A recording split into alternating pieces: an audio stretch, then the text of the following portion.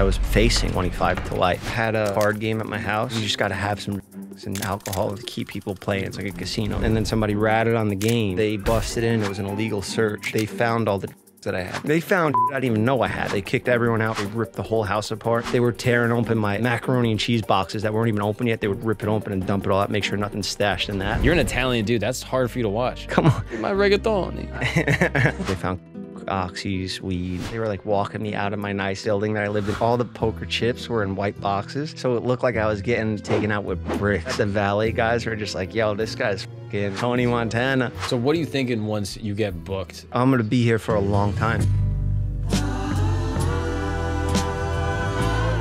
Would you rather go to space or go to the bottom of the ocean? Space. Why? Just because the bottom of the ocean freaks me out. Yeah, I get that. You see that shit they got down there? No one has. No, there's. I haven't seen it. You have. They No one's send seen cameras it. That's down there. They send cameras down there. There's Sometimes those they big don't. squid. There's things that light up. There's fish that have lights in them. Like, how are they charging up? Yeah, you know? how does that even work? Isn't that so crazy that fish had electricity before we did? It's fucked up. You ever think about that? Yeah, well, like fish had light bulbs and we didn't have it for millions of years after them. You want to talk about light bulbs? There's a big light bulb conspiracy I just figured out. I want to talk about this. Yeah? I've been dying to talk about light bulbs. So do you know that light bulbs, they've invented a light bulb that never burns out? Mm-hmm. Now, all the light bulb companies got together. They're like, we can't let this shit get out because our businesses are fucked if this happens, you know? So they shut that down and they're putting out these shit light bulbs just to keep the cash flow coming. No. Yeah, because you sell those light bulbs, all people need to do is buy one bulb. They're done for life, you know? Wait, so how does it work though? It's like, got like a mineral in it that burns for like really efficiently? I don't know all the details. I'm not a fucking scientist, but I watched a YouTube my uncle video posted on something on Facebook. Okay, I read it. I don't know what he's talking about. Yeah, those deep dives on YouTube at night, man. Deep sea. I've been hooked on orca videos. You know how smart those fucking whales are? Too smart. They talk to each other. Yeah, they're up to something. Yeah. They got podcasts and shit now. Literally podcast. Hey, that's a pun. Yeah, they travel with pods, you know what I'm saying? Oh, yeah. Oh, shit. Dude. Yeah. But no, the way they group hunt is crazy. Listen. You've seen that where like they try to get the seal off the ice? That's where I got into it. When I saw them plan that attack on that seal that was sitting on like a little glacier. The criminal like, in you we're just gonna bash this shit up and get this motherfucker. The criminal in you came out. Staten Island Jeff was like, they yo, jumped them. Let's get the boys together, run this guy's North Face. You know what I mean? This little bitch ass seal. I Walk might not around be with able Jordans to, in the neighborhood. I might not be able to beat him in the one-on, but that's why I'll bring my boys. You see me lose and you fucking jump in. But they plan that attack. Get the wave going. How do they learn that though? And then they teach it to other motherfuckers? They teach it to other whales? They teach their kids. And then have you seen them now going at boats? Yeah. They're just attacking boats. What's the deal with that? Yeah, it's crazy. But like full on, they're like teaching, apparently, I don't know if this is true, okay? Mostly because I'm making it up. But apparently there's one whale that got attacked by a whaling ship, survived, and then taught her kids how to like fuck up boats. And then her kids taught other kids. And now there's like a war. I believe that. Between orcas and boats. Which is a bad war. I've seen Avatar. They don't think they win, but it is a real thing. Apparently, like they're going at boats and like fighting each other. It's crazy. Yeah, and it's all white people on the boats too. Yeah, probably. So it is racially motivated, I guess. Yeah. You know what I'm saying? These killer whales trying to take out our white dudes. Take down the whites. What the hell, bro? Yeah, that is a good point. I mean, like if you look at fishing on a big scale, it's very white. On a small scale, it gets a little black in there. You know what I mean? Hispanics like fishing. Yeah. But like Chinese, if you go down but I think that's still on the big scale. Like it starts like white really big and then kind of goes down the scale. And then once it's on just like one dude, it's like 50-50. He's just like a Jamaican dude, just like throwing a line out. You know what I mean? Yeah. So speaking of those whalers, you know, the guys that would go out and kill whales back for when they needed oil, right? Mm-hmm. They would work together with orcas and humpback whales to go get those big blue whales. Really? The big monster ones, like the 100, it's like a football field, these fucking things are. Yeah. You know? So they would kill that, and then they could sell that oil and everything, and they're working together with the orcas. It's just, I don't know. I'm 33 years old, bro. This is what I'm doing in my life That's now. why they call them killer whales, though. You know that? Yeah. Because it's actually a mistranslation. This is true. They're not killer whales. They're whale killers. They're technically not whales at all. They're technically porpoises, I think. But they're whale... Dolphins. Yeah. So they're whale killers. Like, so they, back in the day when people were naming them, they'd be like, yo, these like orcas fuck up whales. They like kill sperm whales. They kill blue whales. They're whale killers. And then when it got translated, it turned into killer whale. But how crazy is that? That these motherfuckers were in pods fucking whales up. Yeah. You know how big a whale is? At least. Yeah. You know what I mean? Like, yeah, think about yeah, that. And these guys can go fuck them up. That's crazy. They're just basically big-ass dolphins that are smarter, and they're going to plan their attacks. Yeah, exactly. Listen, I think my brain fluid is low because I just ran this marathon, and I've been feeling stupid since. So I'm feeling a little slowed down. That's okay. I'm not the best guy to ask about these topics because I watched your show, and you have people that come on that are experts, scientists. They talk about... You don't know anything about whales? I know enough to, like, that's where it ends. What we just discussed, I've given you everything that I'm maxed out on. I literally brought... Okay, that's actually my bad. I'm sorry. I thought you were more of like a whale. I thought you knew more about whale stuff. Yeah. I mean, I would love to have an expert here, and we can talk with them, but, you know, I'm done on the whale stuff. I'm maxed out. I'm sorry. It was after that, where the planned attack, that's kind of where it ended. I kind of overestimated your whale ability. I just assumed coming in, people were like, "Oh, who's Jeff?" And I was like, "Oh, he's a friend of mine. He's a good guy, and he's like he's like a whale, not like an expert, but he knows a lot about whales." What else could we get into? You want to talk about what fucking Charlie D'Amelio's doing? Well, I could maybe, you know. Can you steer it back to more like whales or fish or something? Pyramids. Yeah. I mean, what do you want to talk about? You know, this is your show. Fuck yeah. See, that actually that's a podcast idea I'd love to do. It's called I'm the Guest with Mark Gagnon. Every episode I'm the guest. Okay. So I bring in people like you, and you would be like, "Hi, I'm Jeff. Like, welcome to the show. Today on the show I have Mark," and I would come out and I'd be the guest every episode. Okay, sounds a little lazy, but I think that could work. But rotate like the host. Idea. It's not lazy for you. You guys have to work really hard. Yeah, I guess it'd have to work. Yeah, or just bring in a co-host to lean on them. You know, I don't believe that. This fucking set is sick, dude. Not even like gassing you up. It's probably one of the sickest sets I've seen. I appreciate it. And not even like expensive wise, because it's all just a bunch of shit that looks like you got at a yard sale. But you know, it's like curated to you. Yeah. My set that I have, like, I try to keep it looking a little fancy, and all the stuff that I have on the walls is just shit that was given to me. I found laying around, you know. I don't give a fuck about any of it, you know. You keep it fancy, unlike me, you know, just like a real dump, you know. It's cool. I wish people could smell through the cameras, because it smells like a campfire right now. Oh yeah, I've been trying to develop that technology. I don't know if we can do it yet, though. Like a scratch and sniff thing or something. Yeah. Make them 4D. Yeah, I want Wonka vision, dude. You ever go to a 4D movie when they like and they can finger you? Yeah. I went to that one. You can't smell anything, but there's a finger that comes out of the seat and fucking jabs you in the giggy. We got to tap into that in the podcast world. Yeah. Okay, we should start probably. All right, look, guys, I'm hanging out here with Jeff FM, aka Jeff Wittek. Yeah, you nailed it. Logan calls it Wittek, which I think is rude. What's the deal with that? He's the only one that mispronounces my name, and he's so confident when he says it. Today on the show, we got Jeff Wittek. I assume that's how you pronounce it just because of how confidently he said it. So are you sure it's not Wittek? You know what? I don't really know, because when our families came over on those ships and stopped at Ellis Island, you know, Ellis Island, okay. And they like would shorten names and stuff. You know, maybe it was Whitaker or something. You know, like Robert Whitaker. Wittekonsky. Maybe. It could have been something like that, and it got shortened down. Are you Jewish? No. Okay, so probably not Wittekonsky. You want to get into that? Wittekstein? You might be Wittekstein, dude. You might be Jewish. No, I don't think so. No. I mean, another name you could go by is just Jeff Zilla 3000. What the fuck? That's dude? an awesome name. Oh my God. Isn't that your original name when you came on Ellis Island? It was Jeff Zilla 3000? Yeah, they shortened it for me. Yeah, I think it was Jeff Zilla, and then you shortened it to Jeff. I feel like I'm in a Nardwar interview right now. Dude. Bringing that type of research Jeff into Zilla. it. We have to know. Well, how did you get that? How do you even know that? I mean, it's publicly available on the internet, so. Is it in like a write-up or something? Because I try to bury that part of my life. It was shockingly easy to find. Look, we've done embarrassing stuff when we were younger. We all have. Don't say we. Why are you saying we? We all have. I heard the stories about what you were talking about earlier outside of here. Don't bring those up. We're going to edit that out. Don't you dare bring up that story. I'm happy I got into the internet when I did, because I have a lot of embarrassing shit from before that. Behind the Cuts. I thought Behind the Cuts was good. Bro, my old Tumblr, you're gonna air that out? Okay, you know how you said that I get notes, I get the final edit? Okay, yeah. No, that's cool. You can leave it in. Yeah. It is what it is, you know. I like it. I don't think it's bad. I think it's cool. You should see my early stuff, dude. It's so bad. Were you into that Tumblr phase? No, I miss Tumblr. I miss like the swag era of the internet. Like Mickey Mouse hands doing like a middle finger with like a snapback and like cargo shorts with the boat shoes and like double Nike socks. I miss that. I observed it, but I was like a little young for it. Were you in like a juvenile hall or something? You're in like a camp? Did your parents send you away to like a boarding school or something? No, I was just a sheltered Catholic boy. I had six siblings. I grew up in Florida with my large family. I was homeschooled till 5th grade. Oh, wow. Yeah, so damn. That gives you like a slight, not full blown, but like a mild amount of autism, I think. So that's the amount I have. But all that to say, I missed like that Tumblr era, but the stuff I was making probably like even like 6 years ago, dude, it's bad. I have this one video online. It's the very first video I ever made on the internet. It's me jumping into a ball pit downtown Orlando.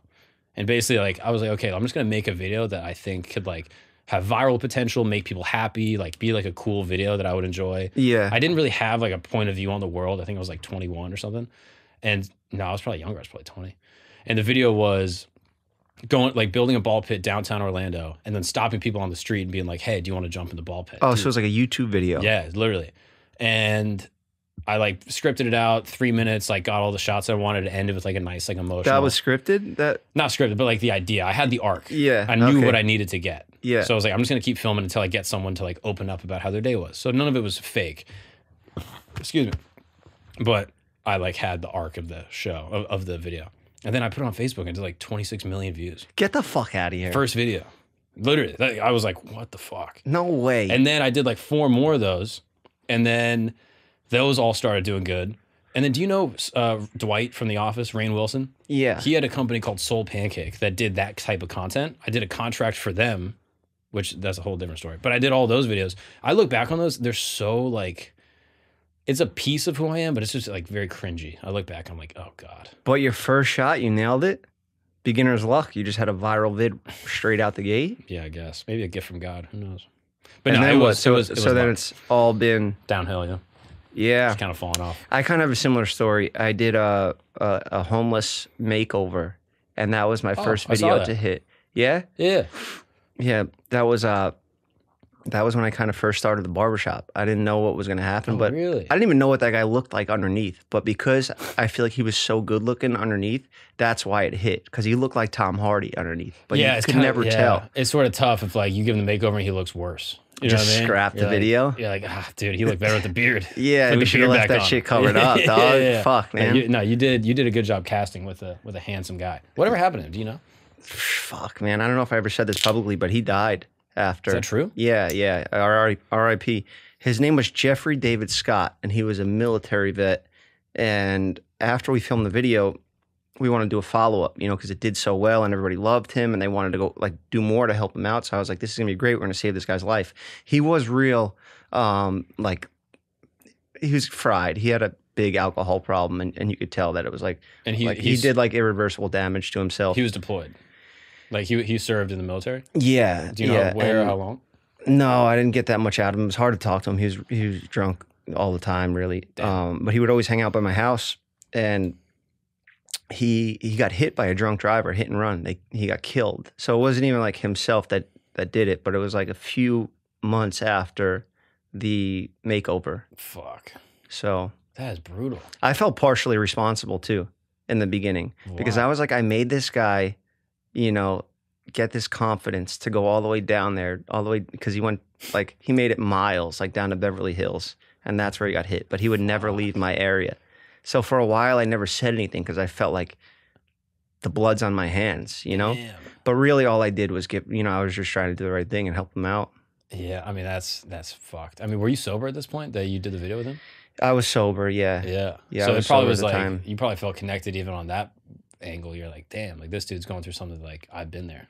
Yeah. I mean, obviously not to that extent. And he was only 38 years old in that crazy, video, right? but he looked like he was in his 50s. You ever watch Soft White Underbelly? No. It's a really interesting YouTube channel. This dude, I forget his name, Mark something, but he interviews just people with crazy stories just on the street. It'll be homeless dude, prostitute, drug dealer, that kind of thing. Just short little profiles on them. Okay, I think I've seen those. Beautiful portraits. The thumbnails always be a black and white portrait. Yeah. And dude, just the toll that being homeless takes on you is crazy. I don't know. I always had such a weird connection to homelessness in the sense that as a kid, every time I saw a homeless person, I was like, oh, that could be me. Mm-hmm. I don't know why I thought that. In hindsight, I'm like, probably like unless I had like an addiction or like a mental health thing, it probably would be hard for someone like where I was born in like upper middle class family. I probably would be fine. But I was always afraid of that. And so my whole life I always like, I don't know, I was just like every time I saw a homeless person, I would like go talk to them or just like see what was going on. I was so curious. Yeah. And so many of them, dude, it's like a freak thing happened. They get hooked on like opiates. It's like so fucked. Yeah, I had that fear too. I think we probably all, like all people go through that fear that one day you could end up like that. But once you learn a trade, you're like, you know what? I could always fall back on this. Yeah, exactly. So once I learned how to cut hair, I was like, cool, never be homeless. Yeah, isn't that wild? Even in jail. When it's a Catholic thing. What do you mean? Oh, just like a fear that like, everything could go wrong. Like we could just be homeless. Like I was raised super Catholic, so I'm like, I wonder if that was like in my head for that reason. Yeah, I was raised super Catholic too. My parents are super Catholic. Last Christmas, they tried to bring a homeless guy to sleep in our house because it was Christmas, and it was like, my dad's like, come on, like, what are we doing? Like, you're going to get fucking killed here, But they are super, like, sweet, good people by the book, religious, go to church every Sunday. I don't know what happened to me, Black sheep, only one in the family to ever be arrested, get in trouble. Does your dad still work? No, he's retired. He's retired. How long did he retire? Probably 10 years now. Oh, that's cool. Yeah. You said in the doc he was a bus driver, but technically he's like a train driver? Yeah. Well, he was, he did like a few different things. He was he drove trains, locomotive or whatever. He did that, and then he worked in the bus depot, and he would do like all different jobs, like clean up and, like just random shit. But the bus drivers were like smug, like they were higher ups. Oh, really? And he didn't like that I called him a bus driver because he thought I was like embarrassed that he did other stuff, and he didn't want to be spoken of like I'm saying he's something he's not. I'm not saying that my dad's a lawyer or a fucking doctor, That's so he funny. did do these things, but he had like beef with the bus drivers. That's so funny because like you calling him a bus driver is actually a higher position than technically he was at that time. Yeah. So he was like, oh, you're ashamed of what I do. Yeah. That is wild. Yeah. But so he worked hard. He was like a hardworking dude. Yeah, for sure. He worked nights. Yeah, busted his ass. Your whole life, basically. Yeah. Yeah, he worked up until he could retire, basically. Couldn't wait to get the fuck out of there. He told me a funny story one time. You know that song, obviously, you know the song, Rage Against the Machine? Yeah, of course. Where it's like, fuck you, I won't do what you tell me. Killing in the name of? Killing in the name of, yeah. So that was like one of his favorite songs at one point. And it was one of my favorite songs too. Like right before they were supposed to play at Coachella, like right before COVID hit and stopped it, I was really big into that song. And it's like after I told him that, he told me a story where he was just fed up and he was in his car listening to that song and he had to go into work, but he waited to hear the end of it because that's when it gets to like, fuck you, I won't do what you tell me. And then he went into work and his boss told him to go like fucking clean some shit up. And then he just went off like, fuck you. Yeah. Really? Yeah. There's a lot of similarities I notice in us as I get older. I'm starting to turn into him. It's terrifying. Wild, huh? It's crazy how it happens. Yeah. You're like, dude, my parents are so out of touch. My parents are so this. And then you get older and you're like, you can't escape it. Yeah. Fuck, I'm becoming that. It's wild. Was your dad angry about the work he was doing? Like, was he generally like, pretty happy about it? I think he wanted more out of life. I think he wanted to, he had other things that he wanted to do. He went to college. He wanted to be a school teacher. Oh, really? Yeah. But, back in those days, you were just pushed to get like safety, like have a job with a pension and health insurance and stuff. So, having kids, now you just got to take what, is going to be safe. So that was like the safe bet, him taking that job. And yeah, I feel like he would have liked to do some other things, but, that's what he ended up doing. And he did it that's just how it is. And like, because where did he grow up? He grew up in Staten Island? Yeah, everybody's either a bus driver or a fucking sanitation worker, a cop, or a firefighter, Yeah, it's interesting. Staten Island has like a little, I don't know, some cities I think have it more than others. But like New York is interesting because like in Manhattan, there's very much like an aspirational dreamer mentality, I find. And then just a borough over in Staten Island, there is very much like a blue collar, who do you think you are? You're not better than us vibe. 100%. So correct me if I'm wrong, but like you have people that have jobs, they have, the jobs that their parents did, the jobs that their community does. And if you try to step out of that, people will look at you and be like, well, you think you're better than us? You think you're better than like Staten Island fucking, Yeah. like WAP shit? Like, is that 100%, really? yeah. And then you got to be like, well, I just wanted to try it. And they go, no, that's not us. That's not what we do. Is that fair? 100%. You can't say I'm going to go be a comedian. I'm going to go to Hollywood and I'm going to go make it out there. Who the fuck are you? You know what I mean? Like, that's the energy. Yeah. And then even if you're like starting to make it, you're still going to get fucking pulled down by these people. So your dad being like, yo, what if I'm a school teacher? They're like, the fuck? You're going to be a school teacher? Like, do you know what your dad's dad did? Yeah. Like, what kind of work he did? What the fuck did he do? Isn't that crazy how I don't even really know what my dad's dad did. Like, I kind of know, but like, even just one generation away, you're like, oh, fuck, who was that guy? I feel like pre-marathon I would have remembered, but my brain fluid used it to get across that finish line. I don't know. He was in great shape. I remember he was like, he lived to like 95. Really? He still had hair, you know, which is good for me because I'm in the hair biz. That's what I'm saying, dude. So that was good to remember. That's a good memory that, you know, I'll be all right when I get to that age. Keep pumping that pomade. Yeah. No, but he had 7 siblings too, like you. Yeah. Very similar. Wild. And so your dad is like, okay, this is the work that I'll do. This is what everyone in my community does. Like, that's cool. Yeah. And then your mom worked in like secretarial work, like working in an office kind of thing? Yeah, yeah. She worked in an office. She worked in World Trade. Right. She was in 9/11. Made it out, you know.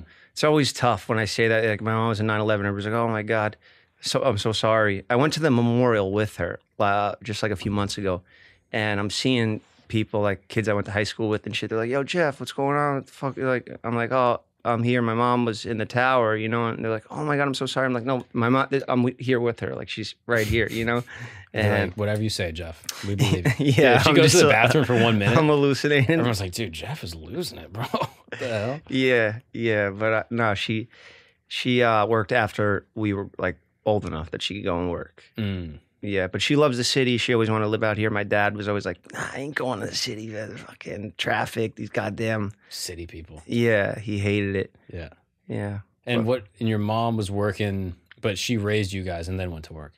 Yeah.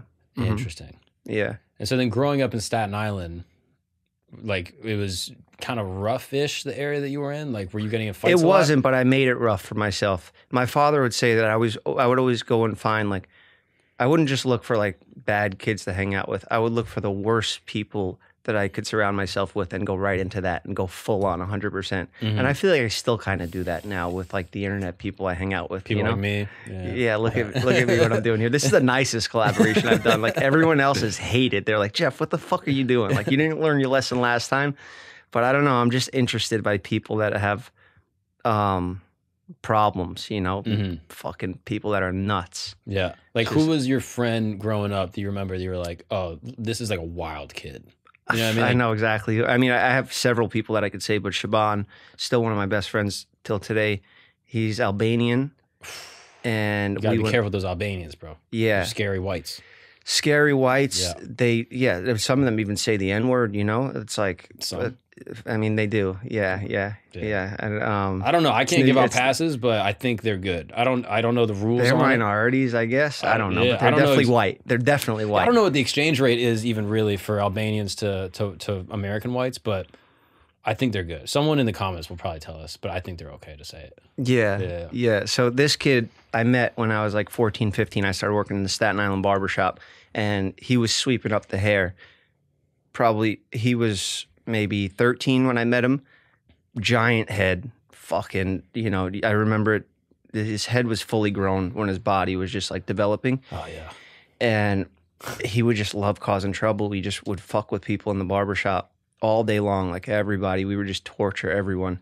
And that's sort of how my barbershop show came about, because, you know, you're in a barbershop, you're getting a haircut, you're vulnerable. You know, you want to make sure your hair doesn't get fucked up. And then you got kids messing with you, you know, pranking you and stuff. Yeah. He was your first co-host?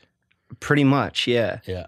But you guys would hang out on the block together and like get in trouble outside of the shop? Yeah. So when I started, I went to Wagner High School in Staten Island. And my first day, there was like a full-on fucking beef with the Bloods and Crips. Some kid got stabbed. This kid, I think his name was Tyshawn or some shit. He got stabbed the first day, and I remember I saw like this wild beef break out, and we didn't see him again until senior year. He came back and he was like, he was legit like fucking Deontay Wilder when he came back. Like 6'7", like fucking jacked. Yeah, and he was just ready to fucking kill everybody. But, you know, seeing that going into school, I was like, all right, beefs are going to break out all the time. I need people that I can like, you know, team up with, just people that are going to have my back. And the Albanians would stick together, you know? Yeah. Like they have that loyalty, like old school, like Italians, like in the movies. Like that shit doesn't exist anymore. But the Albanians, they think that this shit's still like, we need to fucking, like we're at war, you know? And they were just loyal. And I basically was like an Albanian for like 6 years. Oh, interesting. You know? Do you got any Albanian slang? Do you remember? Yeah, Shipe, that's like bro, you know? Shipe. I remember Mahashkadi was like, suck my dick. That's what we would say to people. Good to know. That's always like the way to end an argument too in Staten Island, you know? Yeah, I didn't realize that coming up from Florida, but like New Yorkers, that's kind of how you start an argument. Or I guess it's how you end the argument and start the fight. Like that is like just, okay, we're going to fight now. And it's just like implicit. It's like, hey, suck my dick. Yeah. It's just, okay, we have to fight. Yeah. And like bitch is like taken more seriously here. Yeah. I find like for sure. Growing in Florida, like everyone was a bitch. I'm a bitch. You're a bitch. We're all bitches. You want to hear an example of how Shaban used "suck my dick" and how that transitioned into 3 separate fights in one day, 24-hour span. He got into 3 fights that day. Dude, that's a high value "suck my dick." Yeah. Like normally it's 1-to-1. He was getting out of control with it. He was addicted to saying it to people. He got the 3-fight parlay. Yeah. Wow. Yeah. Okay. How do you do it? So, me, my buddy. Or let's censor that, his name, because he was a heavy drug dealer at the time, and that's necessary for this story. Okay, so we'll change his name. Let's call him. Yeah. Yeah. Right, we'll also edit that. Okay. Yeah. We'll call him Rodrigo. So it's me, Rodrigo, and Shaban, and we go to Six Flags, and you know, Six Flags in Jersey, so it's a bit of a drive. Yeah. A lot can happen with 3 of us in the car. A lot of fights breaking out, making fun of each other, saying horrible shit to each other. But that's like, you know, when you're with your boys, you know, and you could really roast each other and say personal insults. And, you know, if one of us is laughing, you know, we're all like having a good time. And who drives? Who's driving? This was Rodrigo was driving. Yeah, I'm like slipping and saying half his name. Yeah. But he would drive like a maniac too. He was the first one to get like a nice car in our neighborhood. He was just pumping drugs. And like in Staten Island, you put all your money into a car. That's where you like... The most important investment is have a nice car. Yeah. You know, more than your rent, more than your house payment, whatever. He had like a $1,500 a month Mercedes. And we're just blazing to Six Flags, suck my dick, the whole car ride. And then finally, Rodrigo, who's a bit older, you know, respected guy, fucking tough kid. He's like, you know what, fucking take it out. Take it out.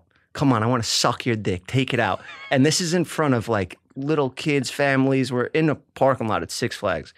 Now they start fighting, fist fighting in the parking lot. And it's just me there to break it up, you know? There's just 3 of us. There's nobody to impress, you know? But this is like, and we're all best friends. Yeah. These 2 are all out trying to kill each other now. We hadn't even gotten into the park yet, you know?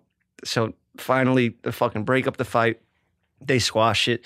We're all right. But fucking Rodrigo, he fucking hurt his ankle a little bit.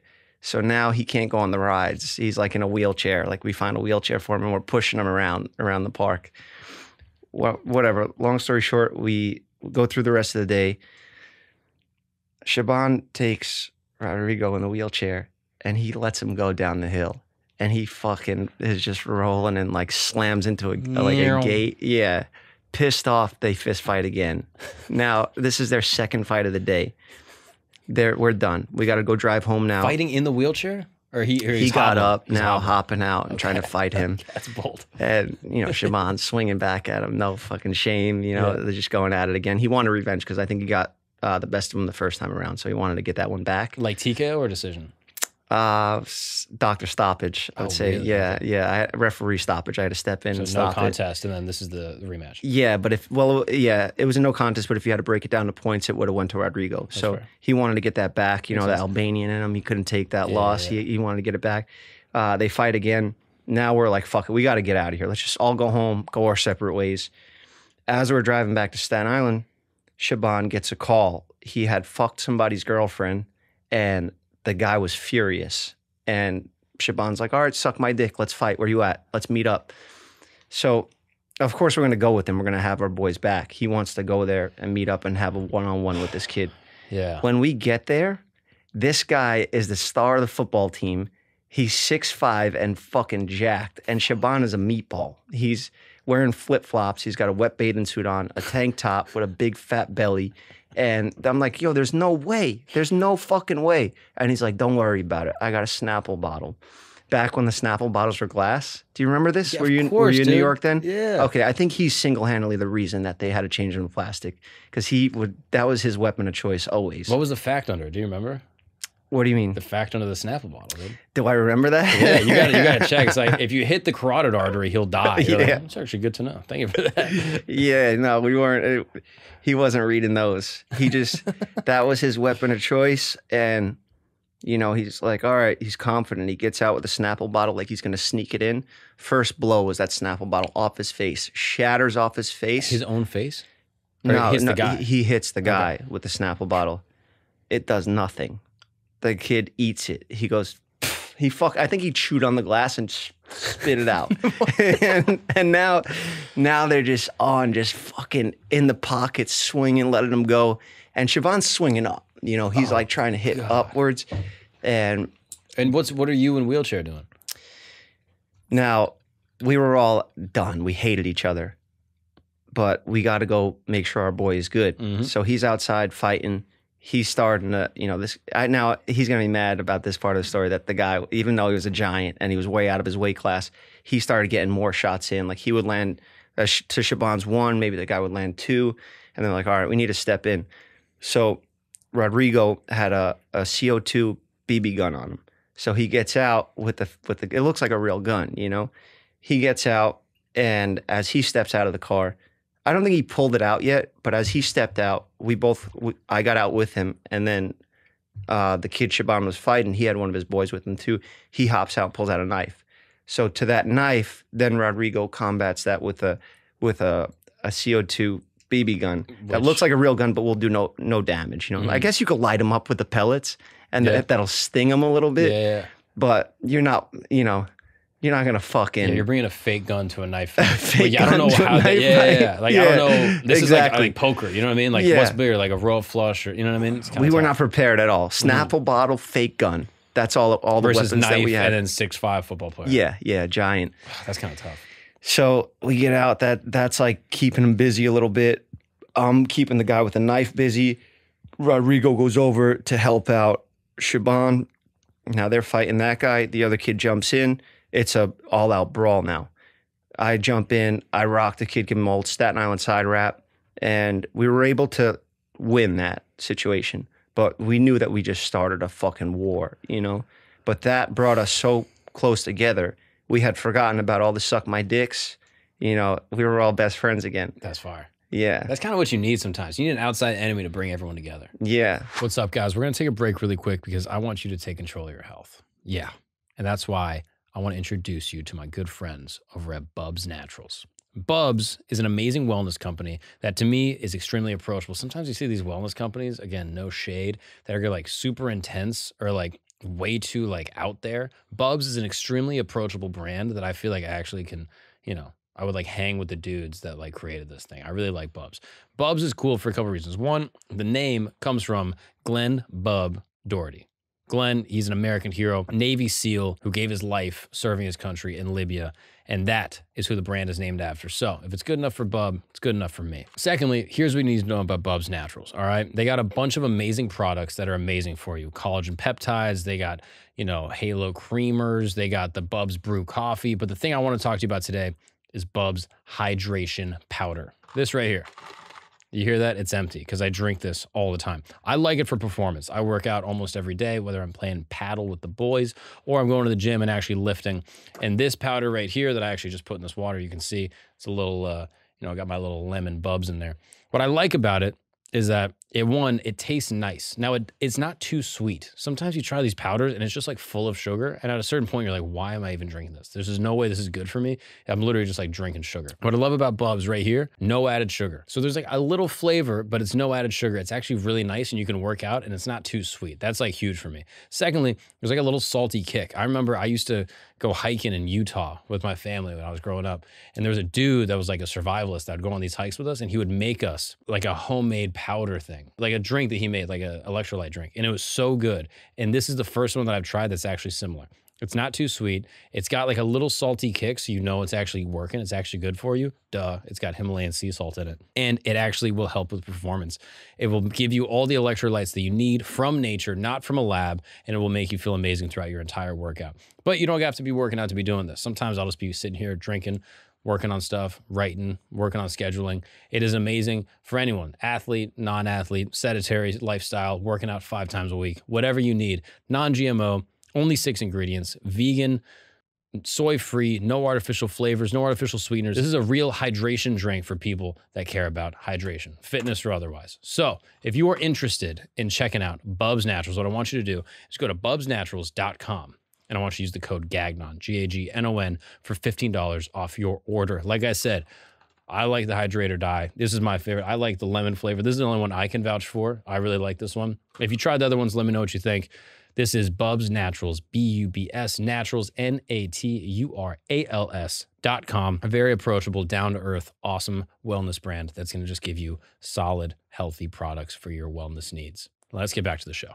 So what ended up happening after, like, because those guys go to high school with you, right? Or I think it's still an ongoing beef, to be honest. I don't know. If really? the kid's going to hear this podcast, we're going to have to go back. You know? Yeah, dude. How many Snapple bottles are you going to bring? Or maybe you got to bring Saratoga. You might have to bring some of these. I don't even know this Snapple's is glass. solid. You can't get those glass ones anymore. Yeah, they probably made them illegal after that. Mm-hmm. After that, low-key, they probably should just make them stronger. Like, how is the glass so weak that it can go through a dude's head and he just wears it? Yeah, I guess if the bottle doesn't break, it'd be more effective. But I guess because it smashed on him. Broke away. Yeah, but dude. Damn, dude. Yeah, that suck my dick would decipher a lot. It would start a lot of the beef part of the fights. You know, And the so actual violence. Like, what counts as winning that fight? Can you when we left, they were on the floor. You know, okay, that's a win. And then we had to take off. Yeah, so this isn't like a. We won that 3-on-2 fight. Yeah, not really any props for that. But it was a 2-on-2.5. You know what I mean? Like your boy is like old Rod Dog was in the hobble. You know what I mean? He was like, hobbling around, and this guy was going up in the weight class to fight this guy. So, but he was tired too. You know, think about that. He was doing a 2-a-day. You know what I mean? Double header fights. It was his third fight of the day. That's what I'm saying. That was that's like old UFC when they would have the competitions exactly. and you would keep fighting Hit throughout the locker night. room, run it back. So I guess it was fair. Yeah. If you really kind of crunch the numbers, I think that's fair. Yeah, that's great. So that's Shaban. That's Shaban. He was one of the wildest guys, and I have stories like that for days. I could go on forever. But and did he live in your neighborhood? Yeah. And where do you line up with your siblings? You got 2 older siblings? I have an older brother, older sister. My sister's the oldest, and my brother's like 4 years older than me. Yes. So Karen, and then your brother. Yeah, Karen. Yeah, terrible name. She got fucked. Like, yeah, it's not ideal. She hates it too. Did she change it? No, she just will actually, if people are really messing with her, like she'll fight. She'll actually get real pissed off. She got in a fight recently she works on a racetrack in Kentucky. My sister's tough. She busts her ass. She actually works really hard. That's cool. She trains race horses. She wakes up 5 a.m. in the cold, is out there in the stable. She does jiu-jitsu. She's a purple belt in jiu-jitsu. Oh, that's dope. Yeah, I'm training now. I want to get that. She choked me out last year at Christmas, so I want to get that back this Christmas. I'm trying. You got like a month to make weight. Yeah. I'm stronger than her, so I feel like if she gets me another triangle, I could pick her up and body slam her right on our living room floor. Yeah. In front of everybody, put her right through the coffee table. That'd be kind of awesome, dude. Secret Santa. That's fire. Yeah, this is what I got you for Christmas, Karen. Fucking slam her through the table. That's cool, though. So she's out in, you said that's Kentucky? She's in Kentucky, yeah, Louisville, where they have the Kentucky Derby and stuff. That's like the main spot for, I guess that's like the Hollywood of, horse racing. Interesting. And she's only doing horse racing. Mm-hmm. That's crazy. Yeah. Did you ever gamble on the horses? My dad does. That's what he does now. When you ask what he's up to now, he's just yelling at his computer screen. He's just watching horse races, and he bets. He's got like a little betting thing where he can bet like $2 on a horse, and he's going nuts, like our fucking whole lives on the line. He actually bought a racehorse with his saved up. That was like his get rich plan, because you know how you're like we were talking about like what he wanted to do and stuff. that was him taking like, all right, the kids are old enough. He has a little money that he put away. He's going to buy a racehorse, but they're so expensive to actually get them trained. They cost like, it's like a Lamborghini payment every month to keep them just training. And if they don't win, then, you know, you're just hemorrhaging money. Yeah. That was the only thing I ever heard my parents argue about. Like they're still together to this day. Horses. But it was about money, like money that my dad was spending on this horse because it wasn't winning. You know, he bought like one that was like kind of cheap, like, you know, 5 G's for a horse, which you could get a French bulldog for 5 G's, you know? Yeah. Look at the weight difference, you know, the size, the amount you get for a horse. Yeah. You know, so that some horses are like $1 million if you get like the sperm from one that just won. Bro, like, isn't that crazy? Yeah. Like, you ever see them extract the sperm?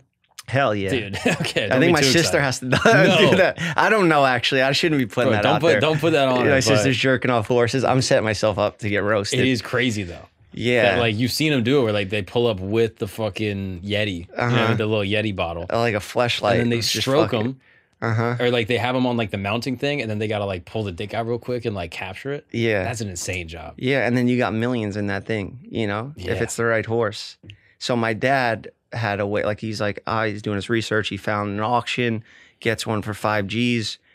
And the nut or the whole horse? The whole horse. Okay, he just went and bought, like, the fucking after everything was done. Let's just see, like, it's, you know. So he gets this horse. It's losing. My mom's pissed. I'm waking up, going to school. I'm hearing them fight and stuff about money. And it was looking really bad at one point. And then I think we were on vacation in, I think we were in Orlando, where you're from. Oh, really? We went to Disneyland or something. Hell yeah. Was it Disney World? Disney World, technically. Disney I was World. going to check you on that, but yeah, it is World. Yeah, Land is like, you know, West Coast bullshit. Yeah, it's a bullshit one. So, then finally, the horse has a big win. It won like 80 G's, and that like was like insane. That was like us hitting the lottery. Like that got us out of the hole. I remember my neighbors, they put like balloons at our house and stuff. Like it was a big deal. And he hit, and that was like, I'm so happy that he got that because he never wins on the $2 bets or anything like that, but he crushed it with that. Like, bro, you know. What, do you remember where you were when you found out that the horse won? Like, do I you remember I was at Disney World. Like literally at Disney World. Like, did your dad get a call? Like, what happened? Yeah. I think he must have been watching the race. Oh yeah. He was going nuts. He was there. I wasn't there because I would just like fucking go do my own thing. I would go to Disney World or some shit. And I found out. I came home and I saw like the house all decked out. And I was like, all right, cool. Oh, that's fire. You know? Yeah. That is crazy. So your dad was like, yo, we're going to get this horse. Did the horse win after that? Like, was there any... Nah. Was there an end to the horse saga? Like, you just sold Probably it? put all the money back into it. I think he bought a couple more. Yeah. I tried buying a horse. When? I just thought it would be cool. My sister's in the business, you know, like maybe I'll buy a horse and maybe it'll win or something. At this time, I was just selling weed, and I was like, let me put my money into something. It was real, like, fucking Sopranos shit, right? Like, I think they did buy a horse in Sopranos, dude, right? Yo, we got to clean this money up. Yeah, that's what I thought I was doing. Clydesdale or some shit. Before the horse even got to run, it broke its leg. So I didn't even get to have that one, like, going out to see my horse race. So it broke its leg. You just smelted it down, made some glue or something? Like, not even. I didn't even get to. I wanted to go fucking put it down myself after all the money it cost me. Bitch-ass horse. I wanted to go roll just its choke ankle. him. What the hell? Yeah. That's crazy. How does it break his ankle? Like training? I don't know. And my sister's the trainer, so I can't even like. She was the trainer at the time when it broke his ankle? Yeah. Dude. Yeah. That's crazy. That was it. But if it won, who knows? Maybe I'd be dumping money into the horse biz. But I don't know. I don't want nothing to do with that shit. Dude, you're Ken, bro. What do you mean? Like literally Ken, like from the Barbie movie. What the fuck does? You're just like, dude. Life is about horses, dude. It's about getting Is that horses. what he says? Yeah, that's like you haven't seen the movie? No, that's I like didn't his see the whole shit. movie. He just loves horses. He's like, yeah, he's like a Western cowboy Barbie. Damn, and he's just obsessed with horses. Really? Yeah. I gotta watch this movie. I think I just did a whole parody of it, and I didn't even watch it. With Tana, right? Yeah, I couldn't get through it. Yeah, you're Ken, dude. You just life is horse is life. That's all it is. Yeah, I guess so. It's so weird that my sister got into that, though, growing up in Staten Island. But she probably was influenced by your dad, right? I think so. Must have been. Yeah. Like I think this sometimes with myself. Like, my dad was so obsessed with comedy. Like, his dream was always to be a stand-up comedian.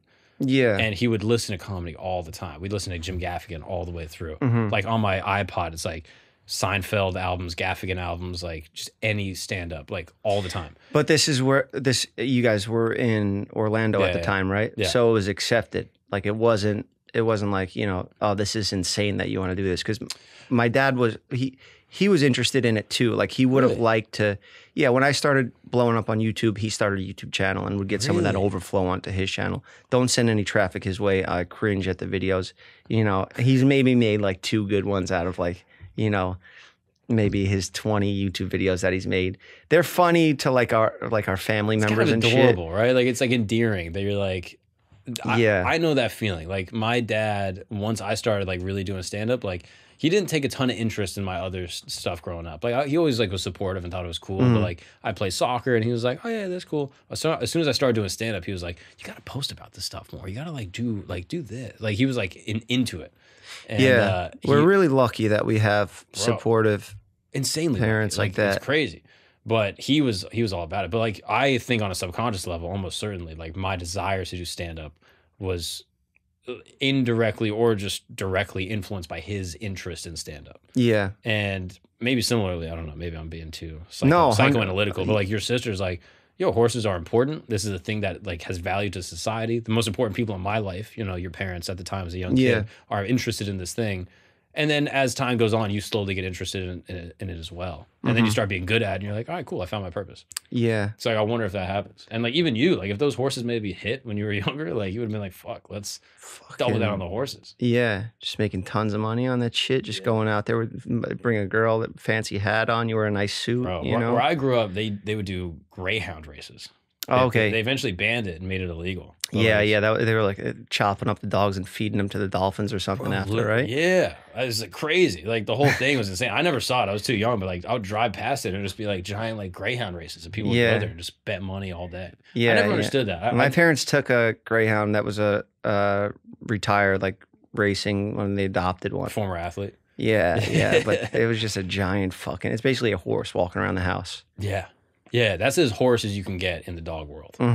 But I don't know, what do you think it is about horse racing that is like so interesting to people to get? I don't know. I was never into it at all, but I guess that's like my version of UFC, like how my dad watches, how he's watching horse racing, like how passionate he is yelling at the TV. Yeah. I get like that with UFC fights, you know. Interesting. Or boxing matches, you know. No, I get that. I mean, but I just think UFC is just like insanely more entertaining. But for sure, yeah. Maybe I'm missing something. I don't know. Yeah. Yeah. But that's Staten Island growing up. You're with Shaban, getting into trouble. That's his name, Shaban. Yeah. With Shaban, getting in trouble.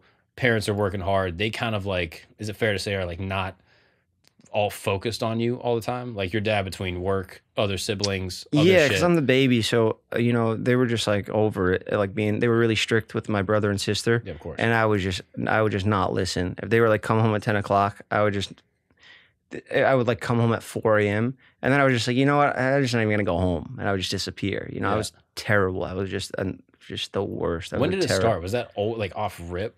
Like, no, it started in high school. Like in middle school, were you like kind of shy? Like, I was a good kid. Yeah. I was a good kid up until like 13, 14, and then it just turned completely. What do you think it was? Like in hindsight, if you had to be like objective, like, do you think you were seeking like attention from your parents? You wanted to be parented because they were busy, you know, doing work? Nah, I just wanted out of there. I just realized I could get away with shit, and I realized I could lie good. Yeah. And that's also what made me want to get into acting. I was like able to lie really good, and that's basically what acting is, you know? Right. You're just pretending to, you know, be somebody else or just do some shit that's not really, you know? So yeah, that's when I sort of like just like I could take a little bit here, I could get away with this, and also just wanted more out of life. You know, I saw how my father grew up. I saw like everybody around me, like they weren't really happy. You know, everybody in Staten Island was miserable. They're working their asses off and they're just not really happy. And yeah, I was just like, I'm not gonna go this route. I remember Get Rich or Die Trying came out, you know, and I got that shit on a burn CD, like a bootleg disc, you know? Like 50, bro. Yeah, yeah. It was just like a red Sharpie was like the songs written on it, you know, and I remember I brought that home. And that was just like, yeah, I'm just either going to fucking get rich or die trying. I'm either going to make it or I'm going to be dead or in jail, you know? Were you ever insecure about money, like as a young kid? Like going to school and kids would have shit and you'd be like, damn, I don't have that. Like, did you I was always a hustler. I had a paper out at 10. And you weren't even old enough to, like, I had to lie, and I used my brother's name to be able to have the paper out. and I was making like $200 when I was like 10, like $200 a week, and that was like a good start to my hustles. Like you know, $200 a week at 10 is like awesome. Yeah. What do you even buy when you're 10 years old? Like shoes and shit, a backpack, candy. Bro, you got a little sweet tooth. Dude. Yeah, big time. You got a little sweet tooth, baby. Yeah, just go nuts on candy. And then when I started cutting hair, I was making like $1,000 a week maybe, and then I was just all sneakers, just fucking everything sneakers. But the hustle comes from like seeing your parents hustle. Obviously, like they work hard. Yeah. But was there any part of you that was like, well, they were by the book. They were doing things by the book always. Yeah, and I guess I was like, I'm gonna bend the fucking rules. I'm gonna get away with what I can get away with. Yeah. And yeah, I'm gonna figure this shit out. But from a young age, the desire to get money, probably like, where do you think that came from? Like seeing your parents arguing about money, like possibly, yeah, it could have came from there. Yeah, it's interesting to think about. And I was always obsessed with movies about like success stories, you know, like even like Scarface, Blow, Goodfellas, like all these like money making movies.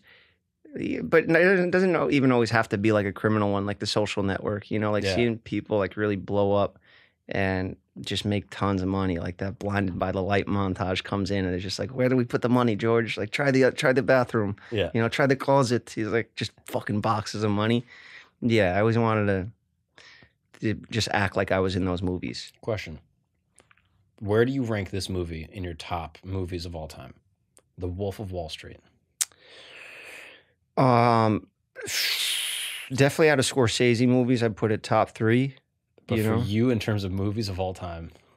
All-time movies? Is that a top 5 movie for you? Not top 5, no. Okay, that might have been disrespectful. So I could have seen that being Goodfellas is, for sure. I mean, I actually have not seen Goodfellas. What the fuck? Isn't that crazy? Did you go watch that tonight? Yeah, no, we might have to just cut this short. Just go watch Goodfellas together. I've seen it 100 times. I feel like it's on every Christmas. And you could just tune into that movie at any part of it, and then you're just like, all right, I'll watch the whole thing.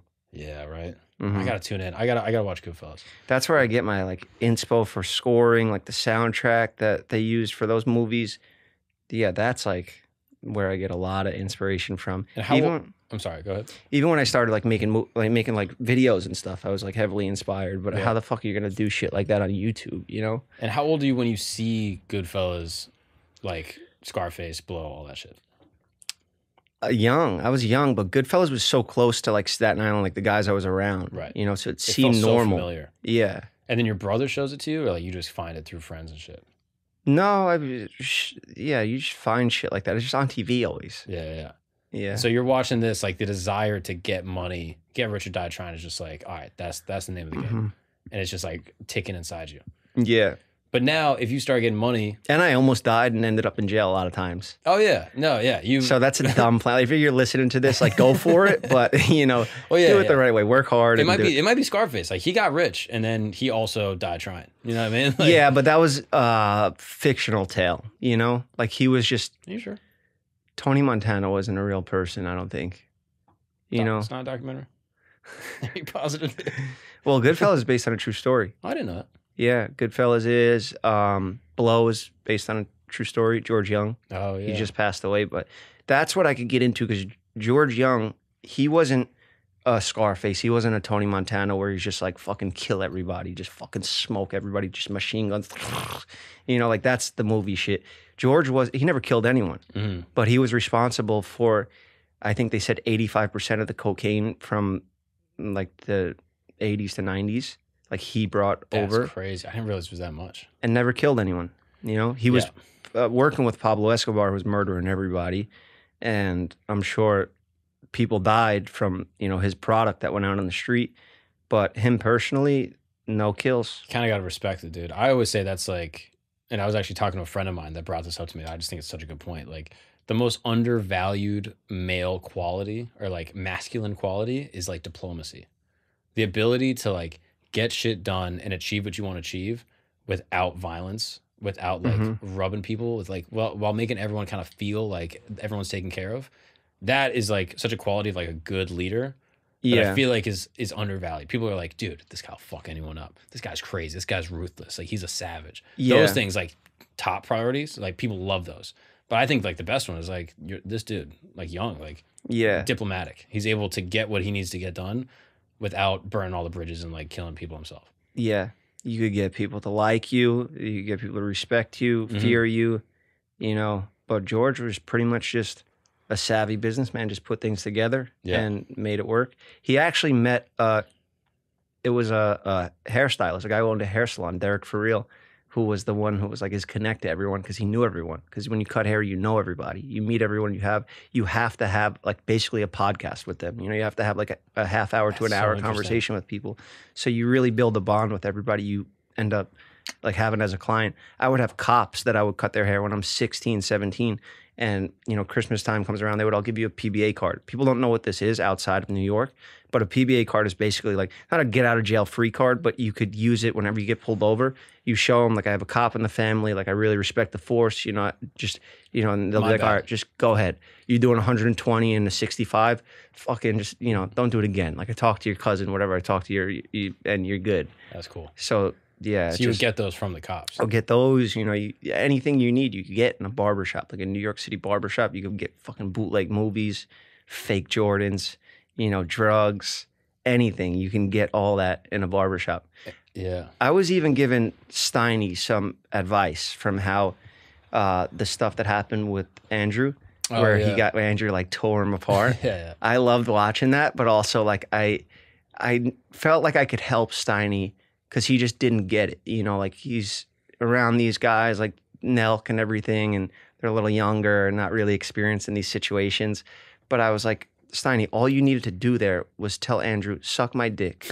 And you could have stopped that whole argument. You know, I don't know about that. I don't know about that. Yeah. The argument would have stopped. Yeah, but yeah. Then it might have been more than an argument. Yeah, well, but he wouldn't have gotten clowned so much in that verbal argument. You know, maybe you could just stop that. But him constantly seeking approval, like, Andrew, why don't you like me? Why don't you like me? That's not going to make somebody like you. Yeah. If a girl dumps you, you can't hit her up and be like, hey, why don't you like me? You know, you can't seek that approval. Just say, suck my dick and keep it moving. You know, that's what I was trying to explain to Steiny. Like, that's how you get out of that situation. Yeah, Andrew might deck you in the face, but at least you're not going to have TikToks going around of you just like, bro, like, I was a fan. Like, what? I just asked you if you've ever been heckled. Like, yeah, you know, I mean, that is a New York thing. I feel like New Yorkers are better at understanding how to like roll out of conflict. Mm-hmm. You know what I mean? Might make it way worse. But yeah, but it'll either get better or worse. It's not going to be just like a battering. You know what I mean? Like, how do you get plugged in with the barbershop in the first place? Like, you go from these different hustles, paper routes. Like, did you ever sell candy at school? Nah. Did you know kids that did that? Yeah. But that was not for you. Nah. Why not? There's nothing to it, you know? The margins aren't there. Yeah. Yeah. What are you profiting? 50 cents off a... What are we doing? No, I sold weed. I got into selling weed, but it was trash weed. It was weed first? Weed was the first, I guess, commodity I started selling. Even before barbershop? It came hand in hand, you know? Gotcha. Like, you know, there's already drugs flowing around the barbershop. I remember the guy who owned my barbershop at the time that gave me a chance was a big, like, drug addict. At the time, he's clean now. But, yeah, Albanian dude gave me a chance. But also that could have had something to do with him being on so much drugs. But I really, like, I was just cutting the sides of my hair. I was giving myself like the Pauly D, like that. Those fucking, it's just so cringe seeing my old high school photos.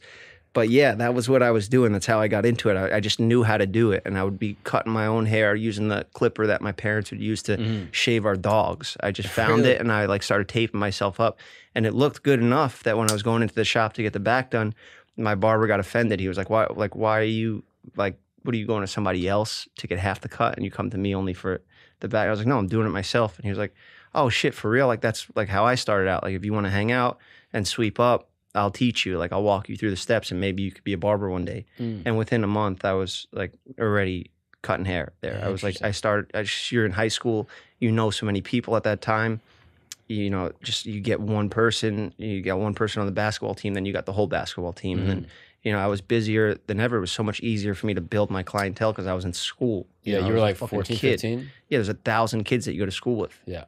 500 of those are guys. And you're taping your hair up just because, or like tapering your hair because you have an interest in like being put together. You want to look good. Like you're someone that like even from an early age was like, yo, I'm not going to go to school looking like a fucking, you know, schlub. Yeah. Is that like a New York thing? Is that just like a youth thing? Like, was there a moment where you're like, yo, I'm gonna start like taking care of how I look. Like, I don't want to just like look schlubby. Yeah, I wasn't really into anything else at the time. Like I wasn't into fitness or like bodybuilding. I just kind of knew hair, and I knew like I was interested in fashion and like stuff like that. You know, fashion, music, hair, culture. Yeah. I was just all into that stuff. So it just came naturally. It was just something that I sort of just knew how to do. And I feel like that's the best barbers and artists are just people that kind of can pick up an instrument or something and just sort of like already have a little skill with it, like naturally, you know? Right. Or fighters, you know, you just fucking, you know, you either have it or you don't, you know? So yeah, that came very quick. And then maybe 16, 17, 18, full-time barber. I had a route for my weed. You know, I had an extra flip phone that I was selling weed on too. So I was doing good with money, but it was just like there's no room to grow in Staten Island. You know? Where does the weed connect come from? Like, did you know dudes that would like run corners and shit? It wasn't really corners in Staten Island. Yeah, I guess it's more of like a city thing. Yeah, just like neighborhoods and stuff. Right. And you knew those guys? Yeah. Like through school or like through barbershop? Like both. Gotcha. Yeah. And so you kind of get acquainted with them, and then are they like giving you like small jobs, like, hey, an ounce? Like, can you deliver this, or are they asking you to sell off rip? Well, I would even just buy it up front. You know, it's an ounce, it's $300, and you break it down, you make 600. Right. You So know, you make barbershop dime money. Bags. Yeah, Reggie probably just like trash. Exactly. Yeah. I was spraying it with cologne. No. You know? Yeah. Fucking. It was trash. That's I had to so make it have funny. some sort of smell, and back then nobody knew. That's so funny. Oh, this smells good. And then just like slaying the clients. Yeah. Like, so people come in the chair, just be like, yo, you smoke? And they're like, oh yeah. And you'd be like, oh dude, when you come in, I got you. Yeah, you want me to explain drug dealing? Bro, it's not hard, you know? And just everybody's looking for it. It's hard to find, and word of mouth, you know? Same shit with haircuts. It's not like I was like dying, like struggling to build a business. It just worked out. It was just But you easy. wouldn't sell to people outside of the clientele. Like you weren't. I wasn't meeting strangers, no. Gotcha. You could do it. You survive just off. Yeah, you had people your hands you know. full just with people from school. Yeah. And then were you good at school at that time? No. Not at all. No, but because I was good at cutting hair and I had stuff going on for me outside, I remember I got put into this program for like stupid kids, like bad kids and stuff. And I had this guidance counselor, Miss Perella. It was the Perella program. That's what it's called. Oh, really? I got put in that, and she was the best. Like she basically just said, like, I know you're gonna be all right because you're already doing good. Like you already have a good head on your shoulders. You're working. That's a lot more than what other people are doing here. Mm-hmm. So like, just fucking go to the classes, just show up, you know? And yeah, I was giving my teachers haircuts. They would come like outside of school, come to the barbershop, which is like illegal, but yeah, because you can't hang out with the students, right? There's like probably laws against it. Yeah, but my Spanish teacher would come in. Hey, yo, what's up, fucker? I didn't like, fucking know. I didn't learn one word of Spanish, but I would give him haircuts. But he was a nut job. Like he was such a funny guy, and it was such a wild class. Like kids would be smoking cigarettes in the class, like just going absolutely nuts. And it was like that movie with all the bad kids. What's that? Where they play Gangsta's Paradise? Oh, that song that's like, you know what I'm talking about? Coolio. Yeah. I don't remember the movie though. But you know, it's like the white woman teacher, and they put her in. Oh, she like fixes all the kids. Freedom Riders. Freedom Riders, yeah. I felt like that was like my classroom. What was that? It's like, step across the line if you something. I forgot. There's like a line from that movie where they're like, step off the line if you do this. And like no one stepped off or something. Do you remember this? Yeah, I think so. I got to rewatch that one. But yeah, that's just what I picture when I look back at that classroom. And I remember he didn't even try to stop it. He was like, you know what? He just grabbed the chalk. He wrote $90,000 a year. And then he sat down. He said, this is my salary. Whether you guys learn or not, I still make this. I don't give a fuck. You want to go nowhere in life? Cool. I'm still getting paid. And I just thought that was so dope. Like, that stuck with me, you know? Dude, that is insane. It was a good salary, though, you know, for a teacher at the time. I feel like in my mind, he's just Tony Montana. Like he's like, hey, listen up, fuckheads. Fucking sniffing coke off the table. Yeah. You see this? That's all I'm getting. All yeah. Right? And so what was the class's reaction? Everyone's just like, all right, so we're just not going to learn? Like, yeah. Damn yeah. right. Yeah. Nobody learned a thing. So you just hung out, smoked cigs, played dice. Mm-hmm. That was a day. Yeah. That is crazy. Yeah. Were there other teachers that you liked? That was my favorite. He was my favorite teacher. Yeah, for obvious reasons. And I liked my guidance counselor a lot, Miss Perella. Nobody was really memorable. You were like ready them. to get out of there. Yeah, I already had plans. Were your to get parents out of stressed out? They're like, okay, Jeff's got like a lot of money, and you're like, oh, I'm just cutting a lot of hair, and they're like, all right, like, did they know that you were like doing work or no? I got caught once bad. I got caught once really They bad. found your cologne. They found it. Yeah, they found a lot of it under my bed. And, really? Yeah, and I came home to it on the table. Like the box that I had was a safe and it was busted open. My father busted it open. And of course, my go-to line is like, it's not mine. I was holding it for my friend, you know? And I was going to see how far I could take that, you know? Which I know it sounds like ridiculous. This is 15 years ago now. I'm not going to, you know, I was holding some of it for my friend. Stop it, Jeff. What are you trying to prove right now, bro? You're a drug dealer. You went to prison. What are you... There was some other stuff in there now. There was like fucking everything in this box because I would just like collect shit over the years and I just had everything that was illegal in this one spot and they happened to find that. I think I had like a bottle of steroids in there that I just had come across. Like just anything was in that box. Your parents looked at you and they're like, all right, the steroids aren't yours. We get that. Okay, Fucking Skinny Jeff's not doing steroids. We get it. Yeah, there was just so much shit in there, pills, everything. And I remember that actually some of it was for my friend that I was at Six Flags with. Mm. So yeah, I was like, if you guys flush this, like that's what I think that you guys are planning on doing here, that's the solution, then I'm just going to owe a lot of money for it and I'll just be in more trouble. And thankfully they were like, you know what, just tell the person to come here and come pick it up. And then the person just pulled up, I threw it in the car and left. Wow. Yeah. What was that phone call like to your boy? Like, dude. Pissed. He was pissed at me that I involved him in that shit. But it was fucked up. It was bad. It was a bad time. You know, seeing all those drugs in the room with my parents. And because they're so like Catholic, straight edge, they were like just, you know, by the book people. You know, I just thought like I felt so bad, you know, that like I'm such a fuck up at that point. And for years I was like, you know, for a large portion of my life, I just like felt like the black sheep, like I just had to leave and go out and just figure it out for myself.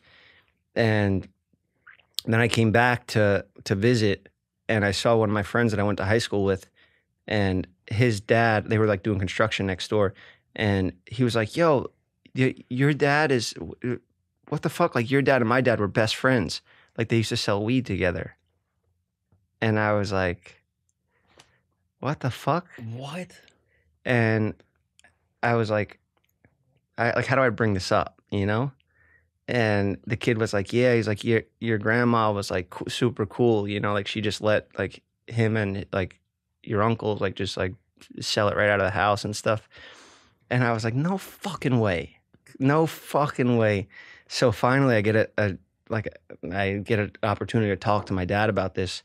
And I was like, so like I was talking to Albert and he was like telling me about like when you were a kid and like, you know, you used to be doing this stuff. And like, he said that you had a cool mom and like you let you get away with this stuff. And he got so mad. He was like, you think that makes a cool mom? Like you think that's cool? Like a mom that didn't care? Like what you have is a cool mom, like a mother that cares about you, wants you to do the right thing. And I just felt like I got checked big time. And he said like it wasn't him, it was my uncle, which I do have one uncle that's like still smoking weed. He has like a raspy voice till this day. He's like, hey, Dennis, yeah, the fuck, you see the horses? So I believe that it was more him than my dad, but it was just funny that like I was like, oh shit, you fucking did this shit too, you know? How crazy. Yeah. And then you, without even knowing it, are just like going into it. You know what I mean? Like just falling into like the family business type shit. Without even knowing that that's a part of it. Yeah. That's so crazy. I wouldn't say family business. No, of course not. But like you got to think like, okay, your dad's doing this kind of shit. And then he hides it from you and he thinks that he's like, you know what? I got my kids off that path. They're never going to do it. You know, I had to do it because of whatever. My kids aren't going to have to. Yeah. And then no matter how hard you try, like your kids are going to raise hell.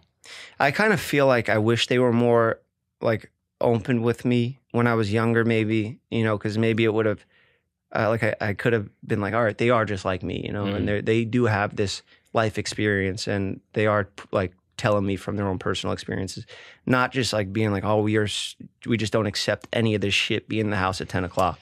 Yeah. You know?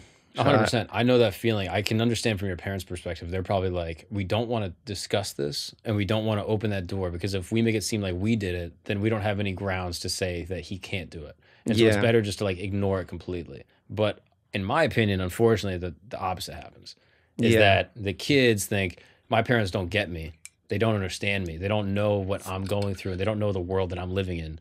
So I can't even talk to them about what I'm going through. So I'm just going to figure this out myself. And then that's when you start making dumb mistakes because you don't have someone else to talk to. Like I get both positions. And that's the insidious nature of like trying to button up things that should be talked about.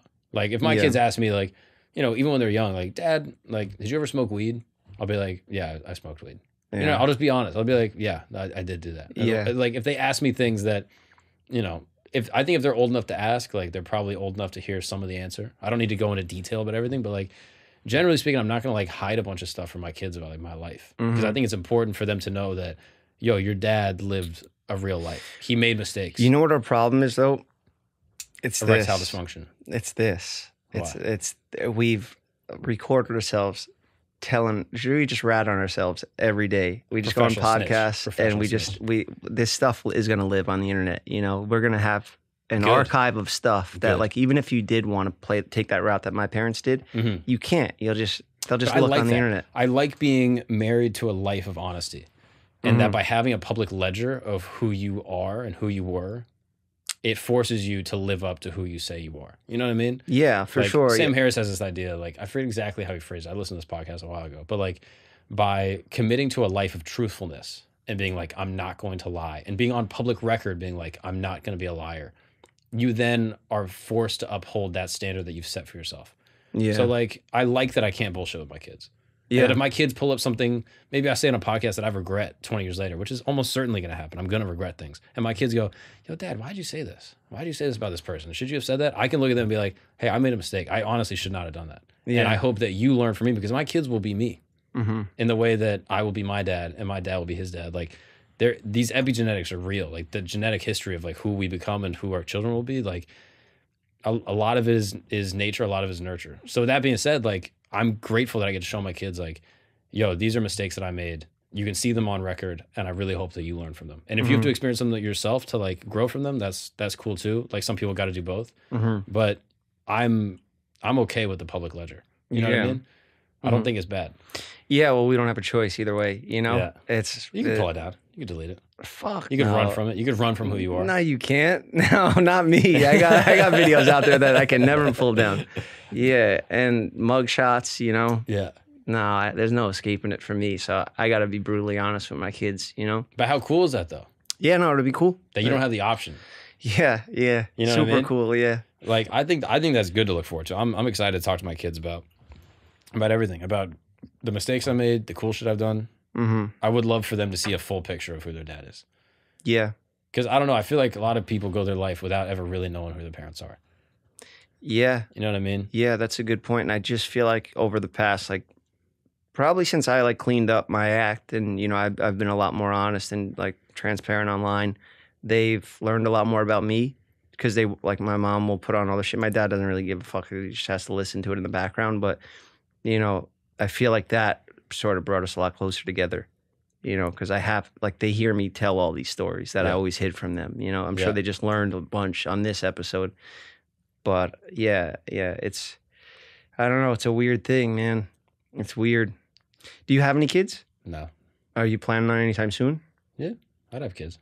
Well, you got married super young. 23, right? Yeah. I'd have kids now. I'm down for it. Yeah. I gotta wait for my girl to like finish school. She's like finishing up midwifery school right now to be a midwife. But when she's done with that, I'm like, yeah, I'm down. I don't know. Like my parents had kids when they were super young, so yeah. The idea of like, yo, have your whole life figured out, make all the money you can, get everything perfect, and then have kids never was in my plan. That never really made sense to me. Yeah. I guess that's sort of what I think about, you know, like I want to have things quiet down a little bit and but. And that could be good for you. Again, I think everyone's got to do their own thing, whatever makes sense for them. But for me, like, yeah, I'm excited for my kids to like see me hustle and like try to figure things out. I don't know. Like something that Patrick Bet David said to us on the pod is like, do you know Patrick Bet David? Yeah. He said something that like, you know, his parents never told him anything. He just observed. and he saw his parents work hard as fuck, and that informed and like ingrained in him what hard work was. His parents weren't like, hey, I used to work really hard, but now I'm like retired so I could take care of you, but like I was working hard. You got to show them what that example is. Yeah. So for me, I'm like, yo, I'll work hard. Also, I don't think a lot of money for kids is actually a good thing. Yeah, I mean, course. Like, so I'm like, if my kids are middle class for like the first 10 years of their life, great. Like, Cut them off at 10. Fuck it, dude. Yeah, hit the fucking bricks, dude. Start selling weed or whatever. Like, get out there. Figure it out. Get some life experience. Yeah, grow up. Nah, but for real, I'm like, I don't know. I think my quote I was like, is like, the two worst things to happen to a kid is to get everything they want and to get nothing they want. You know what I mean? So like somewhere in the middle, I think is okay. Yeah. Do you think you'll have kids? What's up, guys? We're going to take a break really quick because you need to be having the best sex of your life. And the way you're going to do that is with the good old boys over at BlueChew. Yeah? You know what I'm saying? BlueChew is an amazing product, all right? Here's what you do. You go to BlueChew.com. You go through one of their licensed medical providers, and they will send you a little package in the mail. And when that package arrives, your package arrives. That's right.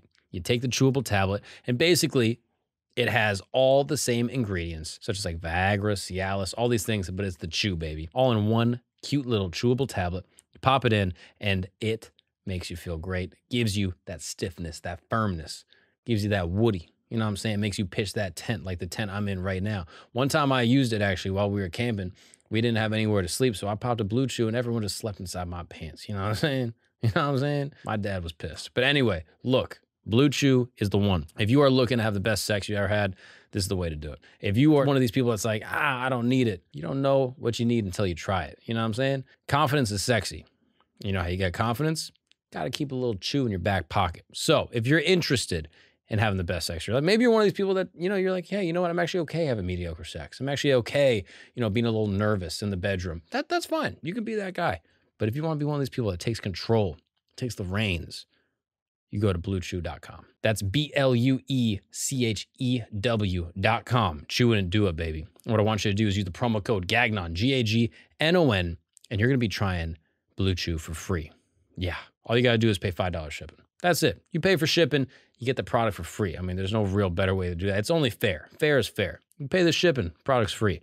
That's BlueChew.com, BlueChew.com, promo code Gagnon, Gagnon. Receive your first month for free. You can check out all the details for important safety information, and we thank BlueChew for sponsoring this wonderful program. Now let's get back to the show. Of course, yeah, I would like to. Probably, like I stress out about it because I'm 33 years old now. Like I should be, you know, probably, but also Don't say should. Yeah. Don't say should. Say could. I could be. Well, you know, I feel like I should just off like, you know, my brother and sister both had kids before. They were like around my age now, or, you know, now my nieces are getting like a little older. They're like 6, 7 years old. So I feel like, you know, I need to get around to that, but I also got to find the partner for that. Yeah. And how cool are your nieces though? Yeah, it's so cool that I get to just pop in and like, you know, it's like for the holidays and shit. And then, because it does get to a point where like they don't stop. Like I need to be like uploading a podcast or posting a tweet or something. They're just pulling my arm down and stuff. Yeah. And it's like, all right, that's enough. You know, I gotta get out of here. Yeah, but no, it's cool. I definitely got to do it. Yeah, that's gonna be dope. I'm excited. Okay, so but you know what gets me? You know what actually recently made me feel better? Andrew, he just turned 40. You know, and now I feel like he's at that point where he's about to do all that, and he seems super happy. And it's like it's a very inspiring like career. Like I could see myself being happy with that route. There's not many people on social media that I could look at and be like, I want that life, you know, because everybody's fucked up in this business. Like Casey Neistat, I look at him like an inspiration, you know, it's cool. I feel like shit when I don't have people that I can get inspired by. And I fall into places where like if I don't have anybody in my life that's inspiring me, then you're in a bad spot. Yeah. You know, so when Andrew posted that he's 40, I was like, oh fuck, this guy turned 40 now? Yeah. Like I got 7 years, you know? Dude. It just made me feel like I got some more time. No, I don't know if I'll wait that long, but he's crushing it right now. Right, like he just blew up so much over the past few years, and he just looks like so happy. Going to see you guys live, and you all like crushed it, and I feel like you guys are really doing something that's real. It's huge, and you guys found your your rhythm. Like, it's just, I appreciate that, man. Yeah, thank you for saying that. I you mean, have a great crew, you know. that is the coolest thing. I mean, like, even beyond like the professional stuff, like there's a lot of people that blow up, but like for Andrew, the thing that is so cool for me to see is like the way that he's just like transformed personally. You know what I mean? Like he has, like when I met him, he was just like the coolest dude, but like, you know, like he was in a different stage in his life. And now he's, you know, married. Did he even know his wife at the time when you met him? I think when I met him, they were like just starting to date, or like it was like right around that time. Wow. But like now he's like married, like he's just in this point in his life where it's so cool to see. And then the way he's built up the team, like all the guys on the podcast, all the guys in the studio, like it is a family. Like it's a real community. Like those are all the people I hang with. Like that is like my circle. And the way that he's built it up and has been like a leader in that group is like the coolest thing. And that to me is, I don't know, that is like the most exceptional thing in my opinion, just because like that is like, I don't know, that's the essence of life. You know what I mean? Like to be with people you really care about and like build family, all that stuff. I just think is awesome. Yeah. Yeah, it really is. And it can happen at any point. You know what I mean? If you're 40, it's okay if it hasn't happened yet. And if you're 50, it's okay if it hasn't happened yet. Yeah. Yeah, like the times where I had the most money and I was like kind of just like, all right, I got freedom now, financial freedom. I could kind of just chill out. I don't really need anybody. And you start to be like alone more. And like those are the times I was the least happy. That's what I'm saying, bro. The achievements are awesome. Of course, I don't think you shouldn't discount the achievements. But I don't know, like we fight so hard for a legacy when ultimately, in my opinion, like our kids will be our greatest legacy. Yeah. You know what I mean? Like, yeah. I like this podcast is fun and I really enjoy doing it, but like ultimately like the time I invest in my children and like the impact that they'll make on the world and on people, I think will be greater than like any piece of content, any comedy special. As long as they're not rich, you can't be giving them all that money. That's what I'm saying, a couple dude. Jaden Smiths that say some cringe things that go viral and never, you know. I'm running the Shaq game, dude. I'm just like, you're not getting none of this. I just want to talk about the political and economic state of the world right now. Like, what are you talking about? You grew up with billions of dollars, you know? Don't try and be deep. At the same time, though, I'm like, bro, don't put a microphone in front of me when I'm 16. You know what I mean? Like, if you put a microphone in front of me when I'm 16, bro, I wish it would have been suck my dick, suck my dick. That's what you would have said. Just in a Mercedes, just calling fights. You know what I mean? Like, thank God I don't have to remember any of that. Like, oh my goodness. Yeah, but, for real. So your parents are like a little stressed out. You're slinging drugs. They find the work. Does that deter you at all? No. Not even. I just got to realize I got to get out of here. I got to move out. Because as soon as you can move out, then you can start actually making real money. Yeah. I moved out at 17. I moved out. I moved in with another barber that worked next to me, my boy Nick. He was a nut job, head to toe, covered in tattoos. Terrible influence on me. He's like one of my best friends. Knows everything about everything, like would be a perfect podcaster. He would just be rambling in the barbershop. Somebody brings something up over in my chair, he'll just chime in with facts about it. You know, like half of it was bullshit, but you know, like it was just like, I learned a lot from him. I took a lot away from him, like a lot of hopefully I like to think the good things that I took away. Probably did take some bad habits from him too. But yeah. Albanian dude? No. He was Italian. Okay. Rode motorcycles, like it had like a 350Z, like all done up. Like he was into cars, drag racing and shit. That's fine. But yeah, he took me in, I moved in with him, and then I just continued doing what I was doing then, drove him nuts for, you know, a few months, and then I ended up moving to Miami. I think I tried to move back home, and then my dad was like, get the fuck out of here. Oh, no, really? You chose to leave. You're good. Like, you're done. So you like with the parents, it was like a little icy for a little. Oh, big time. Yeah. Yeah, for sure. They were pissed. Hell yeah. And you were pissed at them probably. Yeah. Yeah. And were your siblings talking to you? I didn't get along with my brother up until like when he got married and had kids and stuff. But that's because we fought bad. Like he's 4 years older than me, so that like 16-year-old fighting a 12-year-old is bad. But then my sister would step in and she'd have my back. So I was always really close with my sister. I just got, probably over the past like 7 years, I got closer with my brother again. That's cool. Yeah. We all have this app, Strava. Yeah, Strava? Yeah, of course. So we all run, and my dad's older now, so he cycles. And that's like our own, like only form of like social media where we like all connect on it. How cool is that? Like they honestly, shout out to Strava, like they built an app that is a social network for fitness. Yeah, they gamified like fitness. It's great. If I leave my house for a run without my watch, or if I go to the gym, like, I'm worthless. fucking Might as well not do it. I You know. what I'm I'll saying? go home and get it. You know? Yeah, literally. I've done that before. Yeah. Like if I got my Apple Watch. I like to close my rings and shit. Yeah. So like, and again, What's close the ring? Is that like sleep and stuff? It's Make like, sure you get the. It's not sleep, but it's like 3 other rings. I don't even remember. I just want to close them. It's like walking, exercise, and then that's another thing. It's very easy to close them. Yeah. But it's a similar thing where like it keeps you connected with other people that are also doing it. Yeah. And so like you do challenges with other people. So like me and my friends, brother-in-law, whatever, like we'll do ring challenges together. So like every time you work out, it sends them a message like, yo, Mark just worked out for an hour and a half. Yeah. You better believe I'm fucking waking up and working out if someone, you know what I mean? Like, especially if you have that competitive aspect in you. Like my brother and I, we talk a lot about running, and he's like a little bit faster than me. Like he always will have, like he's done marathons, and he was tracking me during the race, and he saw that I was on track to do like 3:30 in the last marathon that I did last week, and he was like getting pissed off because he's like, now I got to go out and sign up for another one and beat 3:30. Yeah. But then I hit a wall at 20, and I was like, you know, and he was probably like, yeah, cramping up. Oh yeah, everything. Yeah. It's just falling apart. I didn't train for 26 miles. I trained for like, you know, if it was 13, I would have crushed it.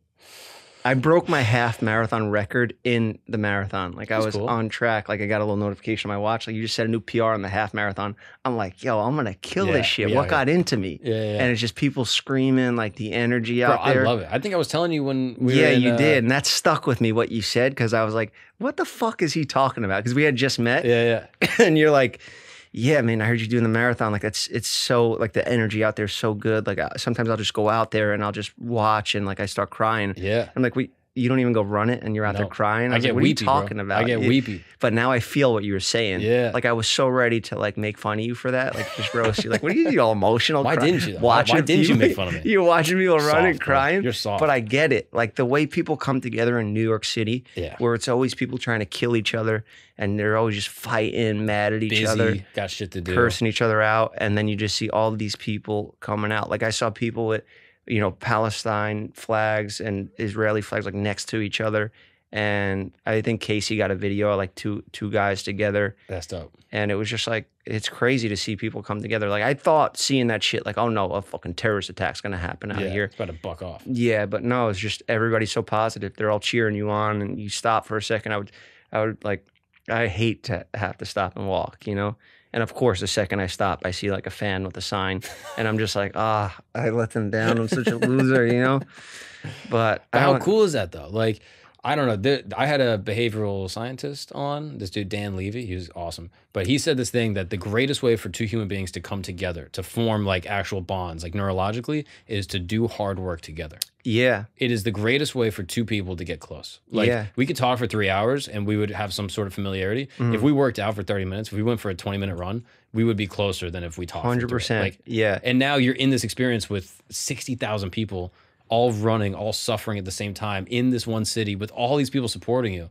I mean, bro, that shit is beautiful. Yeah. How cool is that? Yeah. Even training like with Casey, you know, and I trained with Cody Ko, like I just did a couple long runs, like going into it. Yeah. And it's just such a special bond. And people you train with in MMA, like jiu-jitsu and stuff. Think about that. Such a good bond that you have. Like even, like you met Dylan, Danis, right? He is easy to not like, you know, especially like the shit that he does on the internet. Yeah, you meet him in person? On the internet. I met him in person. I hung out with him in person. He is like I was friends with him. I was like, before, like you know, going on the impulsive team and shit like that. Like we hung out in LA, came out there, and we met up. We went and did like cryotherapy and shit. But in person, he's very likable. Yeah. And that was tough to navigate when all that shit was going on, you know, because I'm like talking to Dylan and DMs. I'm like training. He's like, yo, I'm proud of you doing jiu-jitsu. Like, come train. And yeah, that's like, you know, like you can, I'm sure like him and Connor, like going through all that training together. That's why they're so tight, you know? It's like next level shit. And then imagine you're training with a dude, sparring with him, like making each other better. And then you got to actually fight. Yeah. You got to actually get in that ring. Fight that guy? Yeah. You fight a friend? There's pay-per-view buys on the line for you guys to go fight each other, like in a UFC fight. Like there's these guys that are in the same camp, they're at the same gym, and now they're competing against each other, trying to kill each other. Yeah. That is crazy in the brain. Like you see these dudes after fights, and I remember before really understanding, like seeing a dude like knock a guy out and then go hug him and like cry. And you're like like, Justin Gaethje and Cowboy, because they Yeah. were boys, and then he knocked him out, and he was hitting him, and he's like looking at the ref like, "You gonna fucking stop this?" And he's like, still got to hit his boy more. And then after he's like, "What the fuck?" He got all mad at the ref. He's like, "You made me fucking hit my." that shit is raw. Yeah, That is a powerful feeling. And you watch Yeah. it and you're like, damn, this is beautiful. And if you understand the subtext, you understand what's behind that. It's like, dude, there's like primal energy going on right now. I don't know. I think it's like such a beautiful thing. And the ability to do that with people is awesome. To suffer with other people, I don't know. That's like the essence of humanity. Yeah. I started doing jiu-jitsu like a couple months before I started training for the marathon. I had to put it on hold, but I was loving it, like the bond I would have with these guys. And Wiz Khalifa trains there. Oh, yeah. And I know Wiz back from when I used to cut hair. I was cutting Amber Rose's hair and Mac and all those guys. And then they just like started dating, and then they took me on tour, and I would go around like giving them haircuts on tour. And this was over 10 years ago. So I haven't seen Wiz since. I don't even know if he would remember me. And he comes into the gym, and I see him, and I'm like, "Yo, what the fuck?" Like, you know, he's like, "Damn, I haven't seen you since like before I had my kid. Like, what's going on?" And we just start rolling together. And now we're like, we just see each other 10 years later, and we start choking each other. We're fighting. Beautiful. I get him in a choke, and you hear him like laugh. He's like, ah, and you just hear like an ad lib through the whole gym. It just sounds like a song's playing and stuff. It's just so funny. You know what it is? Like, that's so fire. He caught me in a choke. He got me to tap. You know, like yeah, you really fucking bond doing that shit. And he's good. He's taking it very serious, and that respect for the, you know, like you're really trying to make each other better, you know. Yeah, he and seems train locked properly. in with it. That's really cool. Big time. Yeah. I'm a huge Wiz fan. That is like that was the guy. Yeah. You know what I mean? Like Yeah. 2012, 2013, like Black and Yellow drops, and you're like, bro, this is it. Yeah, I got to see him, like how you see like Andrew blowing up. Like that's how I was with them when they were like at their really? first stage. I gave Big Sean a haircut when he had 5,000 followers. Crazy. That is wild. He just put out a tweet. He was like, "I'm in Miami. I'm doing a music video, and I need somebody to cut my hair." And then they hit me up, and they're like, "Yeah, Kanye just signed this guy." And I was like, "The fuck? It's not fucking Kanye didn't sign this guy." And then sure enough, like, you know, look at him, he blows up within that year. And Did he he have was a any- part of that tour too. He had no songs out at the time. Not that I know of. Not that I knew of. Wow. None of them. But yeah, it was Big Sean, Wiz Khalifa. Wiz was the headliner. Big Sean was, I think, second, and then I think Mac was the opener at the time. Dude, what a tour. That's Yeah. a show. Yeah, it was nuts. And how long were you on the road with them for? It's just like a month or two, That's you know. cool.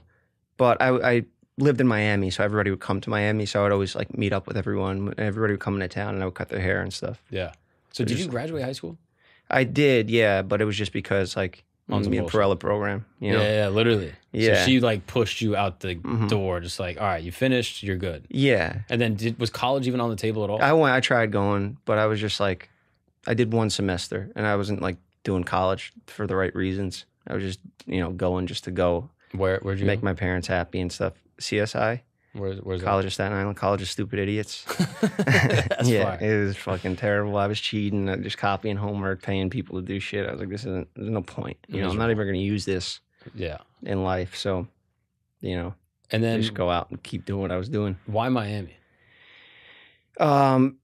It was close enough, and I knew people there. I would go on vacation there. I would just go down there with my boys, and we would have fun. And I remember seeing this barber shop that was opening up. It was called Hall of Fame Barbershop, and it had like all these athletes and celebrities on the, like, when it was like under construction, they had like those papers up on it. So I was like, damn, this looks sick. And I saw this truck outside of it. There was like a bus that had all the decals on it, same shit. And I'm looking at it like just in awe. And then the door opens and these people walk out. One of them was the owner. And I was like, yo, I'm a barber. I live in New York. Like, I'm trying to move down here. I would love to work here. And he's like, yeah, come down. And we'll talk. So I took that as like, oh shit, this guy's just gave me a job, you know? So I moved down there and like committed, and I ended up being the first barber in like the first chair in that shop. I don't know how like that even, I like got really lucky there, you know, because it was like their new flagship shop. It was completely decked out like this. They put a lot of money into this place. There were TVs in the mirror, which was like a big deal back then. And I was just like so hyped to work there. And then that's how I met a lot of people. I remember Amber Rose just came walking in, and she was like, I want you to shave my sister's head. And I was like, I was like, you look like Kanye West's girlfriend. She was like, sweetie, I am Kanye West's girlfriend. And I was like so fucking nervous. That was like one of the first celebrity like interactions I had. Besides like Staten Island celebrities. Because we would have like Wu-Tang come to our barbershop and stuff. Like Raekwon would come in there. But that just felt like normal, you know? Like this was like the first time. It's also a little different when it's like, no disrespect, like your generation versus like the generation before. Yeah. You know what I mean? Like Wu-Tang are legends. But for you as like, you know, a 20-something-year-old kid, you're like, oh yeah, those are like the OGs. But now you're hanging with like Kanye's girl. Big, huge. I was a massive At the height Kanye of his career. fan. Like that's a different level. And she was like just beautiful in person. And she was like, I just want you to shave. And bad. The girl had hair your length and she just wanted me to shave it. And this is a moment. Yeah. And we like start drinking there. They're like, can you get us Hennessy? Because the girl was like scared to shave her head. So they start drinking, and we're all having a good time. And I shaved her head, and I was like holding the hair. I remember I have a picture where I was like my face was like all red, and I'm like with them and holding the hair. And then I ended up dating that girl. Really? Yeah, I ended up dating the girl. I shaved her head for like a year. Amber Rose's actual sister or like her friend? No, they were just like, they looked alike, and they were just like best friends. So yeah, at the time it was cool. That's kind of fire. Yeah. It was all right? She ended up cheating on me when I got arrested in Miami.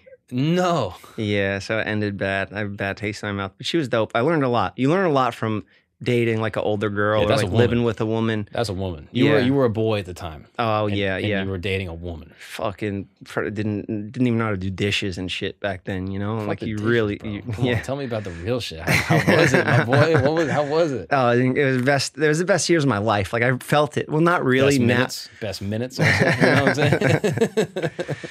It was... I remember thinking like that I was scared to make the move. And then I had a moment, like I remember the moment, I was like, this was the best decision I ever made within like a month. Because I was sacrificing a lot. I had built that whole clientele there at a business, fucking side businesses, you know? And I was going to give all that up. I was going to stop selling, doing anything illegal. And I was going to just become strictly like, just try to blow up in this career. I remember Twitter had just kind of come out. So that was like my only form of social media, like Facebook a little bit, but you could only have like 5,000 friends. So it wasn't really like you're reaching everyone. Yeah. But Twitter was a way to like, you know, and of course like the Tumblr and shit, you know? Yeah. So that's what I was doing to try to build the brand. And I was doing videos for YouTube and Twitter, but it was like just haircuts with like a song in the background. Let's say I was like cutting Big Sean's hair, I would put his song in the background and just have it be like a montage. And then that was like kind of when I was starting the barbershop show. I didn't realize it at the time, but yeah, that was like the beginning of it. Was there barbershop content at that time? Like there's more now on TikTok, but at the time. Now there's tons of it. Yeah, no, there wasn't. It wasn't really like anything that you could watch. It was hard to even find good barbers back then. You know, you would think that like only in New York you get a good fade. Yeah. You know. And I mean, that's a scary move to go from Staten Island where you know everyone, that's your whole world, other than a couple vacations out of the city. Yeah. To now getting on a plane at like 17, 18. Yeah. And just leaving. Like, yeah, I remember I sold all my shit. And I just moved in with somebody. I didn't even really know the guy that good, but I just like moved in with him and just built up from there. What'd you tell your roommate when you're like, yo, by the way, I'm moving to Miami? He's like, yeah, good luck. You're gonna fucking come right back, you know? That's how, like how you said before, like, you know, people in Staten Island, like, you're not gonna do shit, you know? Like nobody believed I was gonna do anything. Did that charge you up? Hell yeah, it still does. To this day, I get motivated by it. Yeah, yeah. Yeah, people hating, you know? They want to talk shit because people will still put you down even today. Like, oh, you're an influencer, you fucking, you know, but no, I'm doing it. I'm doing everything I said I was going to do. I'm doing it. Yeah. You know, did you done it all. I've done it. Like I had a point where like I felt unmotivated because I like accomplished the goals that I wanted. I just wanted to get like 1 million subscribers to say I was a YouTuber and get that gold plaque and like won a Streamy Award. And I was like, I fucking did it all. Now what? You know, but then I had to get like remotivated by like competition and people trying to put me down and like banish me or like hate on my shit. Cody Ko beating you in the marathon. Yeah, now I'm gonna fucking train. Now I'm gonna do my own. He bodied you. That's so crazy. I know, Cody got me fucking. And I was watching that. I thought you were gonna beat him for sure, but no, he fucking really destroyed you. I know, that fucking nerd with his nutrition and coach, his fucking coach. He was making fun of me. He's like, you don't take gels? And I was like, I'm never be caught dead with one of those. And then I realized that Mile that 20. shit, yeah, Mile that's 20. why You know what I'm he saying? A takes little him. jelly would be nice. And he puts in the work like properly. Like he's focused on that type of endurance training. I don't want to do that really because it's bad for you. But you know, if there was like, if people thought like the New York City half marathon was cool, then that would be way better. But it's not. Nobody gives a fuck about a half marathon. I've never been excited about reading half a book. You know what I mean? You got to do the full shit. I've never or watched nothing. half a TV show. I've been like, guys, you seen this show? Yeah, I guess it's, that makes sense. But no, Cody's crushing it. And I feel like he's very similar to me where like, not really, we're polar opposites. Yeah, he's like when it a comes much better athlete, but like, other than that, I'm gonna fuck him. You guys are, no, I'm saying you're similar, you know, other than I'm him. getting on steroids. That's it. I'm going back. Going back to the safe. Dad, where are the roids? Where was that? Under my bed. Let me get them. Yeah. No, but yeah, Cody, again, he's like, you know, Strava and shit. I'm seeing his runs and I'm seeing all that. But yeah, like you said with the watch, man, like I'm now monitoring my sleep. Yeah. And it's sleep is so important. Recovery is so important, not even just for training. Like my brain, when it comes to podcasting, if I don't get REM sleep, I realize how stupid I am that day. Bro. Can't remember shit. I really try to build my life around the sleep. I mean, you spend 26 years of your life sleeping, like a huge chunk of it. I spend a lot of money on like a mattress. I spend money on pillows. I spend money on like anything related to my sleep. I take extremely seriously. Yeah. It affects how well I perform. It affects how good the jokes are that I write. 100%. It affects how well I can converse and sort of, you know, dialogue. Like everything is predicated on how well you're sleeping. It doesn't have to be. And for you, like an idea pops into your head. That's money. You know. Literally, yeah. Like you just where does it even come from? You know, it comes from having good sleep. Like I look at food the same way. Like before we did this pod, I was like, I need a carb. I need like a medium length, you know, energy device that I can just like have to like give me some stamina. So I'm like, yo, I got to get some type of carb in right before. Like I start the day. Like I really try to like. I got to do more of that because I'm bad with nutrition, bro. But, like that is you. You know what I mean? Like you are not you. You are, you know, the sum of what you eat. You know what I'm saying? So like the shit you put into you is you. Those are the ideas you have. I'm just sour straws. That's what I'm built up. Bro, of. You've been having so many sour straw kind of ideas lately.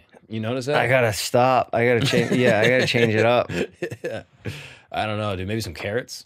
Maybe a carrot could be good. It's good for your eyes, or is that a myth? The vision. Yeah, probably not good for you. Probably good for one of your eyes. It grows. Yeah, dude. Bro, I'll eat so many carrots. If I was your doctor, if I was your hippie doctor, I would have prescribed me carrots. I would have been like, yo, have you tried carrots, dude? That shit apparently is good for your eyes.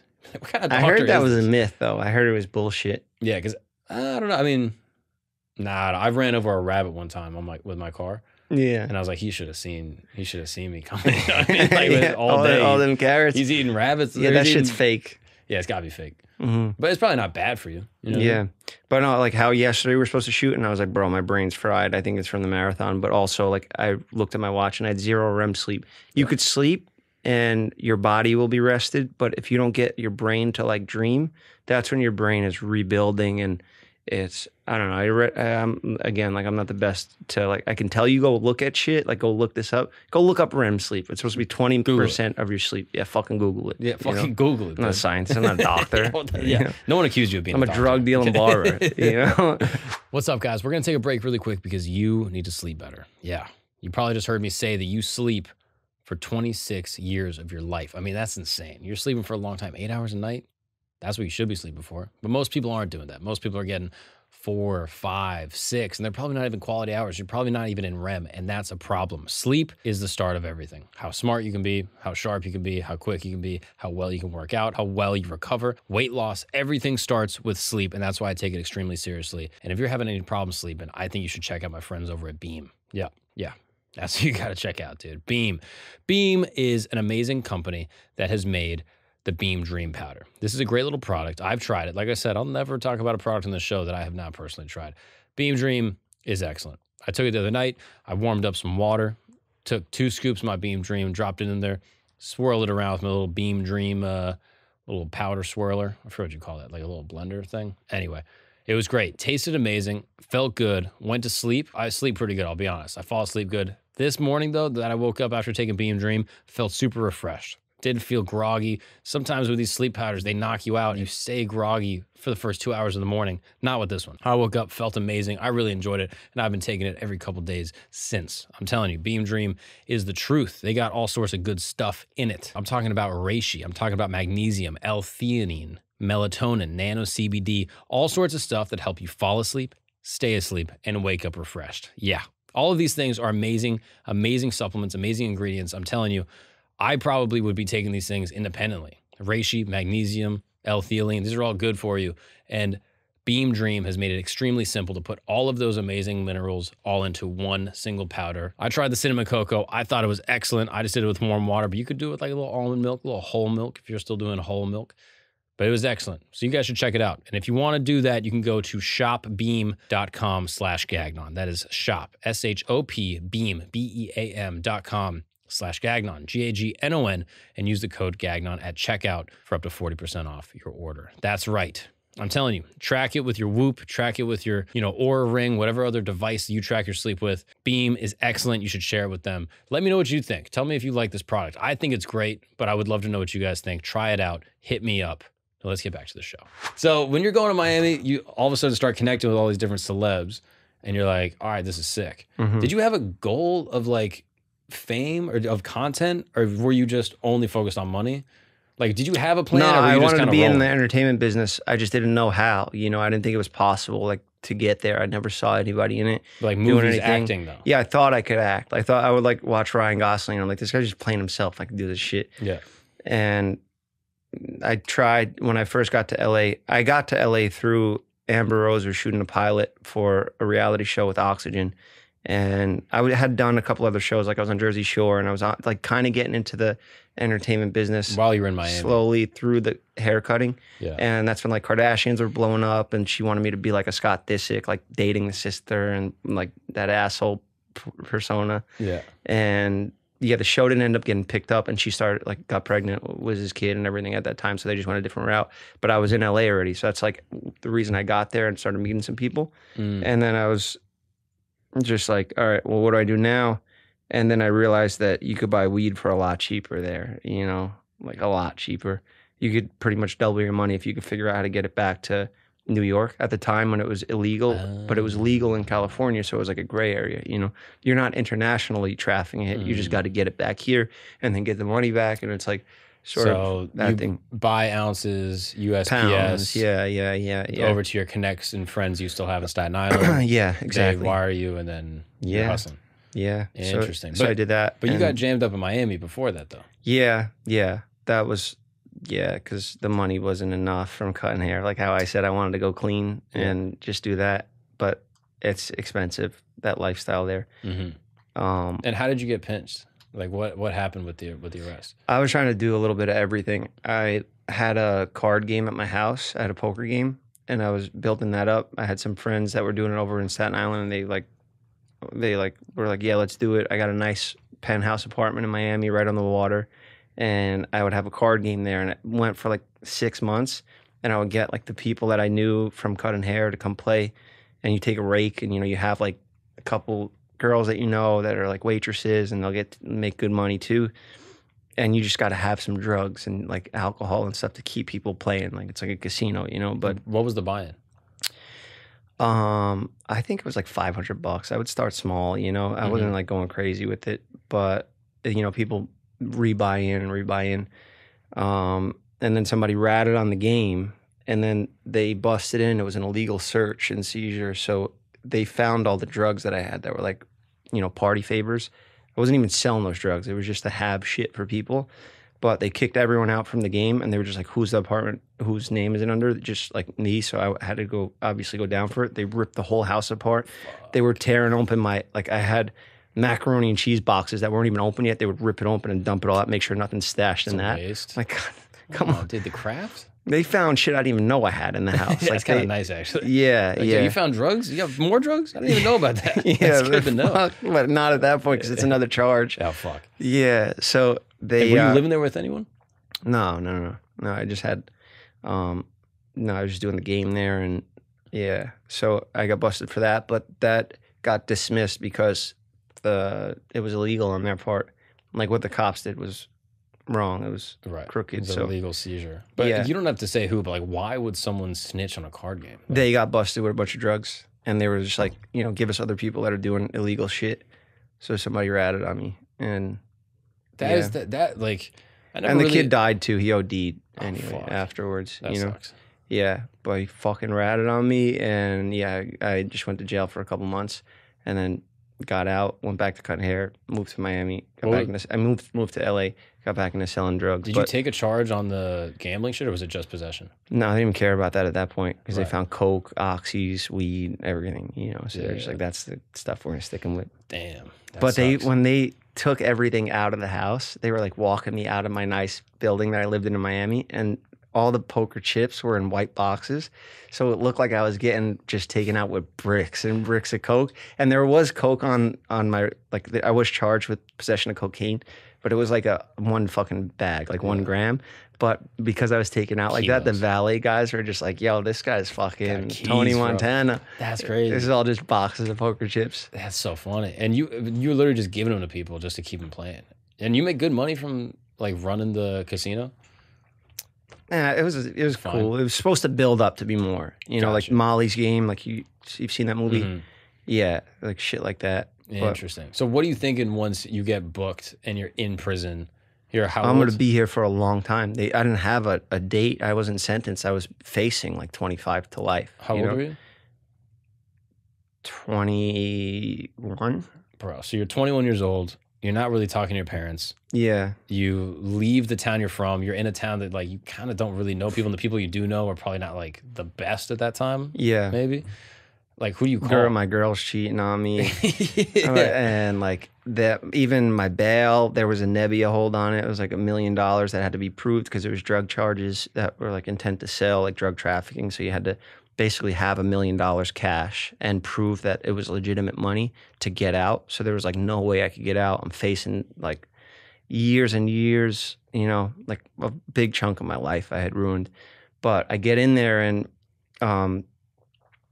I like finally get into the dorm, and Miami jail wasn't bad. I was kind of around like other youth offenders and stuff, but they put me in this bunk, and the kid that's in the bunk with me is just coincidentally the barber of the dorm. There's like 100 people in there, and he's the barber, and I'm telling him like I'm a barber too. And he's like, oh shit, no way. I'm telling him who I cut and everything like that. And everybody in jail's a liar, They're saying like outside, I fucking do all this shit. I know this guy. I'm cutting celebrities. They're like, yeah, right, And he's like, okay, like maybe I could get you the clippers and you could cut hair. And if that's the case, then you'll be set in here, like you won't ever have to, like everybody will owe you stuff. And I was like, oh shit, cool. That's great. So then the next day we try to do it, but there was like a black barber, and then there was like whites and Latino barber.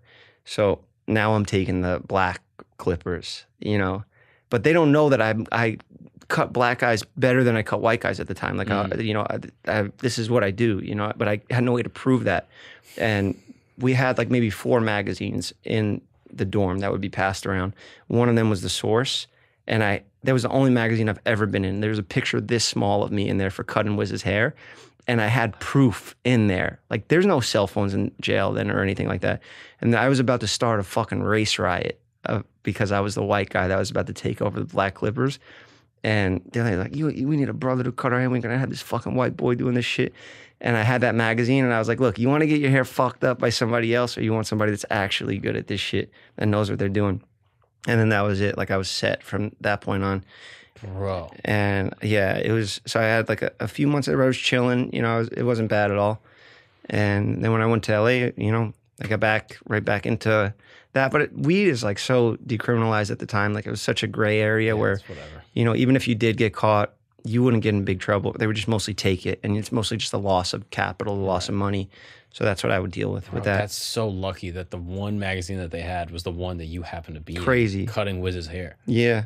My mom still has the magazine at my parents' house. You have a picture of it? You got to send that to me. That is so crazy. Yeah, it's in on the behind the cuts, I think. I probably posted on the Tumblr, know? Yeah. That is wild. And so you don't even get sentenced at this point. You're just like in holding. Yeah. And this is at like the jail. You're not even at a penitentiary or nothing. Like, just jail. Yeah. And so you don't even have papers to prove what you're in there for. Yeah. So people are like, what are you here for? white boy, and you're like, with drugs, and I guess they probably believed you. Yeah, nobody was like thinking I was lying about what I was in there for. Yeah, they were all like, "You're gonna get out. There was no warrant. You're good." And I was like, "The fuck? No way. They're just gonna let me out?" And that's what they did. And one day they were just like, "Wittek, roll it up. You're out." Oh, so you never even had to go to court? I did have to go to court a couple times, but they, when they did realize that it was like maxed their time to file charges and like show up to like defend against me and like try to lock me up, they couldn't. So that's when they were like, "All right, time's up. We gotta send him out." So nothing. It went from like, your life's over, you ruined it, you fucked it up, to like, all right, you get a second chance, you know? And how does that feel walking out? The best feeling ever. The feeling of the sun hitting your face was just like incredible. And I was so happy. I was so happy to see my girl. And then my best friend was like, "Yo, I need to tell you something." He's like, and he showed me a picture of like, you know, her with his brother. And I was like, fuck, man. But I was so happy and I felt so freed and like just, I was like so happy to just be like, all right, cool. I was just like, I didn't even care about it. I just walked away. She's like, no, like, let's talk. I didn't want to fight, nothing. I was just like, I'm just happy. I got my life back. And it was the best feeling ever, yeah. Bro. And so you were officially in for how long? Like 2 months? Fucking like 3.5. 3.5. I mean, that's a decent amount of time. And how much rec time did you get?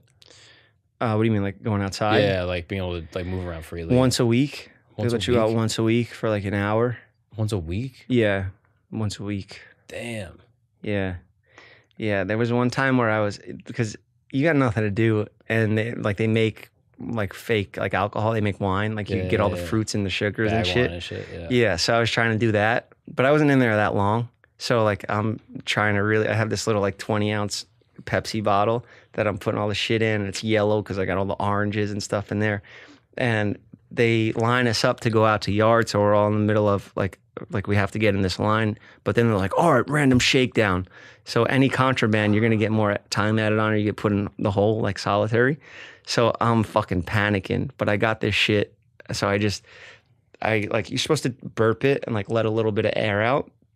I didn't get to do it yet that day. So I go real quick just to open it up and chug it. And I fucking open it and it just starts spraying out everywhere, all over my clothes. And I'm like trying to chug it. I just closed it back up and flung it down under all the bunks. And it just went all the way down in like somebody else's bunk. And they pulled the other guy out. No. Yeah, fucking... Yeah, I got lucky there. And they're like, whose is this? And you were like, not mine. Just covered in orange. I don't know anything about that shit. Yeah, luckily I got out. I'm fucking so close to that is crazy. Put in the hole. Did you have jobs and shit? Cutting hair. Yeah, that was the only job. Twice a week I was able to cut hair. So that was like plenty of time. And then you just play cards. You just play poker, you know, which I got arrested for. Yeah, what got you funny, in? Full circle. Now I'm in there doing it. Were you good at poker? No. I just go all in. Fuck this shit. That's motto for life also. Get rich or die trying. Yeah. Dude, I got a fucking 4 and a 7 of clubs. I think I got this one, boys. I'm going all in, dude. Yeah. Offsuit 4s. I'm fucking doubling down. That's so funny. And so you're just playing cards. Like, did you kind of enjoy prison a little, like in that regard? Like, in that regard, yeah. Hanging with the boys, playing just hanging with cards, the boys. Like, it was. You got to sit with everyone. Like, if I had known what my release date would be, I would have had a great time. But that fear of like I might be in here, like I'm in here for who knows, and you're captured. You know, like once you're in there, you like lose hope. You know, you're like fucking. I might never get out of here. You know, so that was fucking with me. But and your cellie was cool. You liked him? Yeah, he's the man. He was a good dude. I hung out with him after when he got out, and it wasn't the same, you know? Because he went right back to his old ways of like selling coke. He was super hood. Yeah. And he came back to, like, I moved back into the penthouse in Miami Beach on the water, and he like, yeah, I don't know. We tried hanging out, but it was like, you know, we kind of we got out of touch after a while. It was a situationship. You know what I mean? Like context kind of defined the friendship. Yeah, I took him out a couple nights, so hooked him up. That's cool.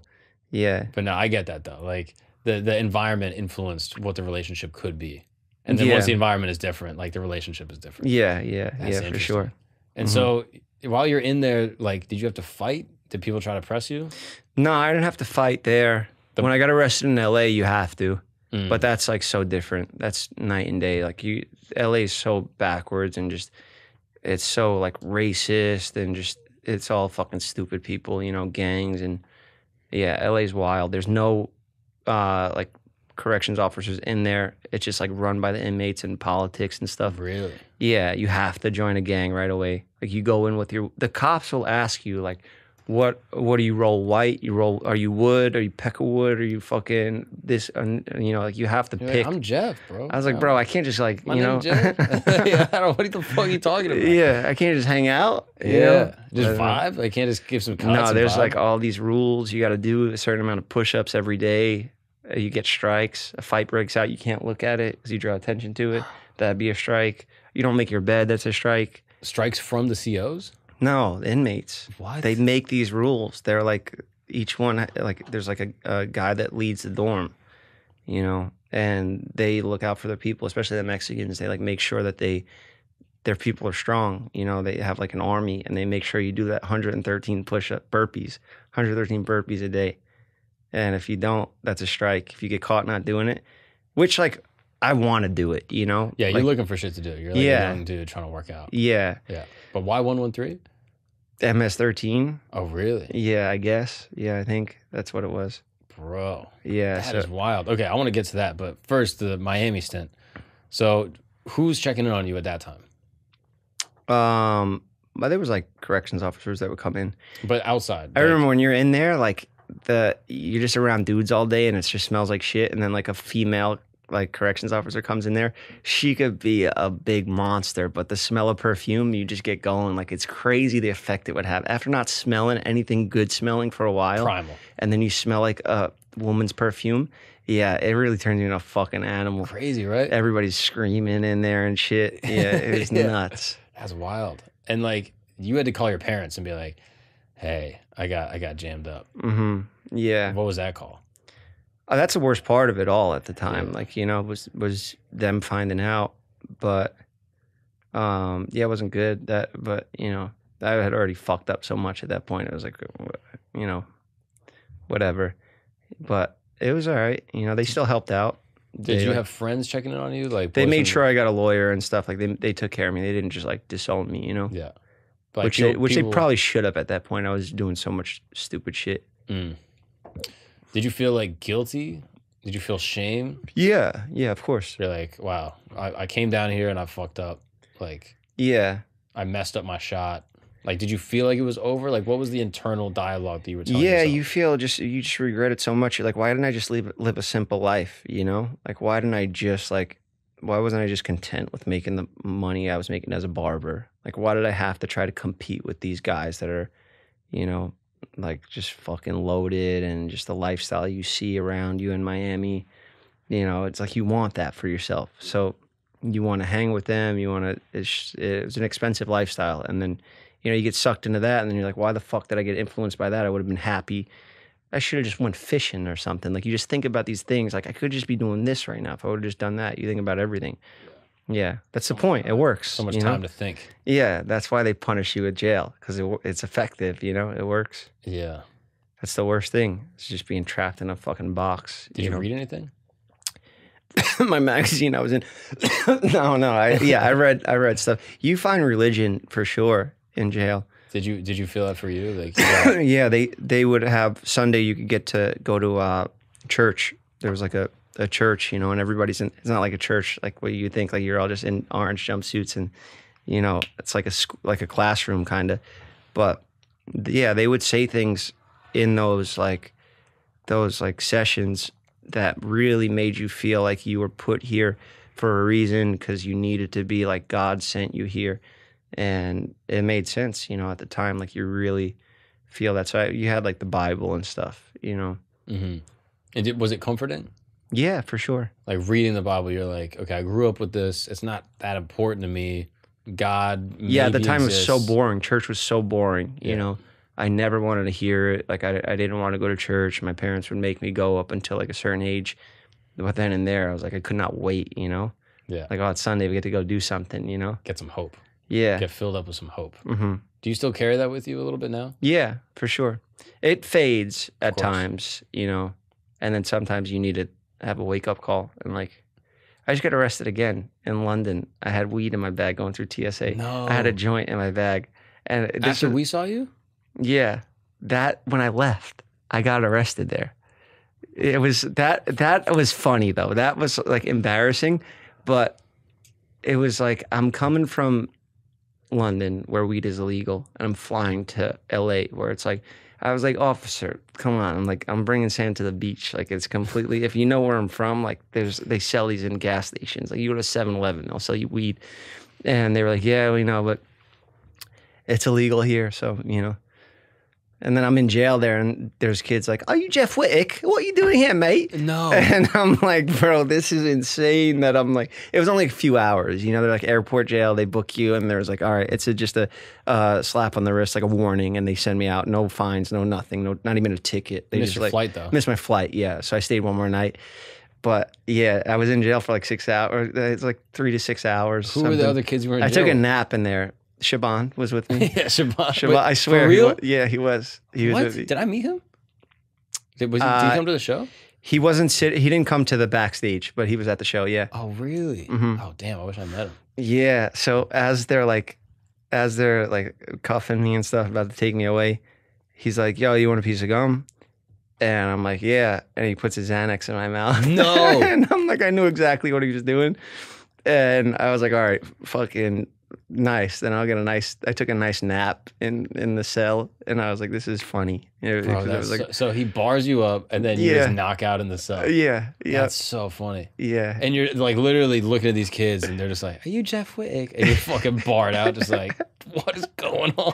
I'm talking to the cop that's taking my mugshot, and he's like, he knows of me, like he knows I'm a YouTuber, and he wants to be a YouTuber, but like an astrology YouTuber. So I'm like, he's asking me for advice on like YouTube and stuff. Thumbnails and shit. Just like, you know, like how did I get into, like how did I make it into a career and stuff? You're like, you kind know, of like this actually. It's funny you bring it up. I should have said that, but I was like, look, man, like, you know, nowadays they'll like do surveys with kids in school, and if you ask them like what they want to be when they grow up, the most popular thing is they want to be a YouTuber. Like it's the most sought after profession now. Like it used to be astronaut, doctor, lawyer, whatever, but now it's YouTuber. So like there's so much competition. You need to put everything into this shit. This job here, this is a safety net.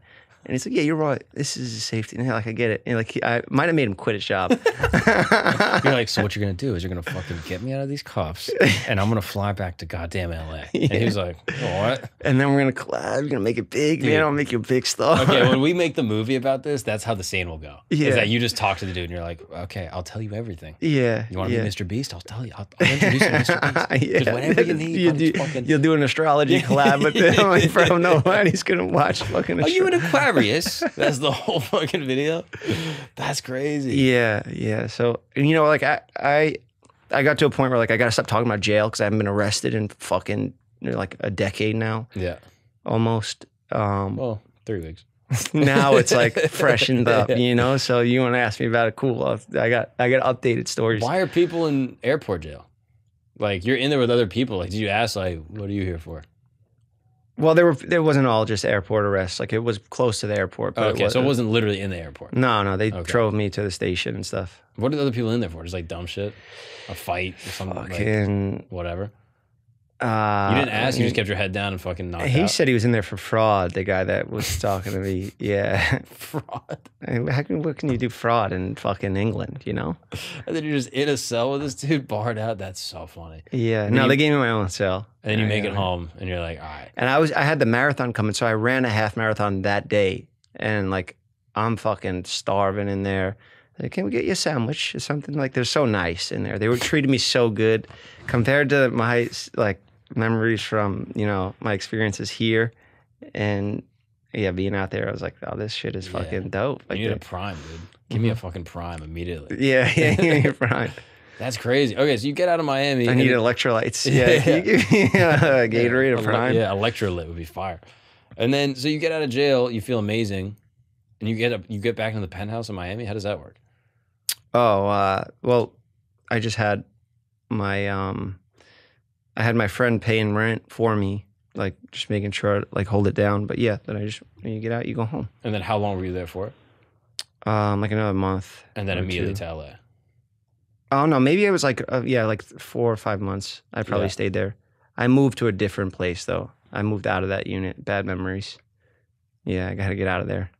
Bad memories from Getting arrested. Yeah. And having them fucking tear apart my place. Throw your as I'm casino? cuffed. Yeah. Throw your mac and cheese everywhere, disrespectfully. You're an Italian dude. That's hard for you to watch. Nah, it was like my reggaeton. I didn't know how to cook. It was like Kraft, a box of Kraft mac and cheese. Damn. You think I stuffed cocaine in that and sealed it back up? I'm not gonna disrespect the pasta. Okay, Yeah. I'm an Italian kid. Yeah. That's crazy. So before you leave LA, that's where you meet all the dudes. How do you meet Mac Miller? What's up, guys? We're gonna take a break really quick because you need to stop putting bad things into your lungs. Yes, you know what I'm talking about. I can't say it technically speaking, but you know what I'm talking about. You're late at night at a bar with the boys, you're hanging out outside, had a couple drinks, someone whips out something, you're gonna breathe into your lungs and it's not gonna be good for you. You might start coughing. It might feel good for a second, but the next day you know that you did some damage. What do? You get fume. That's right. This little device right here looks interesting. It's beautiful design. It feels good in my hands. I like to fidget with it. It actually has this little like dial thing. It actually controls the airflow, but it's also just fun to fidget with. I'll be playing with this thing throughout the whole podcast. What I like about fume is that instead of electronics, it's completely natural. Instead of vapor, it uses flavored air. And instead of harmful chemicals, fume uses all natural, delicious flavors. Now, I know what you're thinking. If you're anything like me, you probably heard that and you're like, flavored air? Really, Mark? What is that? Yeah, this is the truth. Fume right here, I'm gonna actually show you. If you're looking at the screen, you got a little cartridge that goes in there. And when you breathe in, it just feels amazing. It's just flavored air going into your mouth, going into your lungs, making you feel good, making you feel refreshed, making you focus on your breathing. And when you're focused on your breathing, you're focused on being present. It reduces your anxiety. It'll make you feel better. That is what you can get with fume. Yeah. I know what you're thinking. Flavored air. What is that? I'm telling you, take a breath. You'll feel great. Right now in this one, I got mint flavor. I think it's peppermint. It just makes you feel good. It just fills you up, lowers your anxiety, makes you focus on your breathing, and it gives you the sensation of taking part in a habit without the bad part of the habit. That's right. You can be hanging at the bar, breathing in something, but it's not bad for you. You don't have to feel guilt the next day being like, oh, why did I do that? You don't go home and your wife is like, why do you smell like that? Not with fume. The only thing you're smelling like is delicious peppermint. So here's what I want you to do. I want you to break the bad habits. I want you to take the bad out of your habits. And if you want to do that, you go to TryFume. That's TRYFUM.com and use the code Gagnon, GAGNON, to save an additional 10% off your order today. Now, if you're interested, what I want you to do is check out the Journey Pack. The Journey Pack is going to give you everything you need to get started on your journey of living a more healthy lifestyle.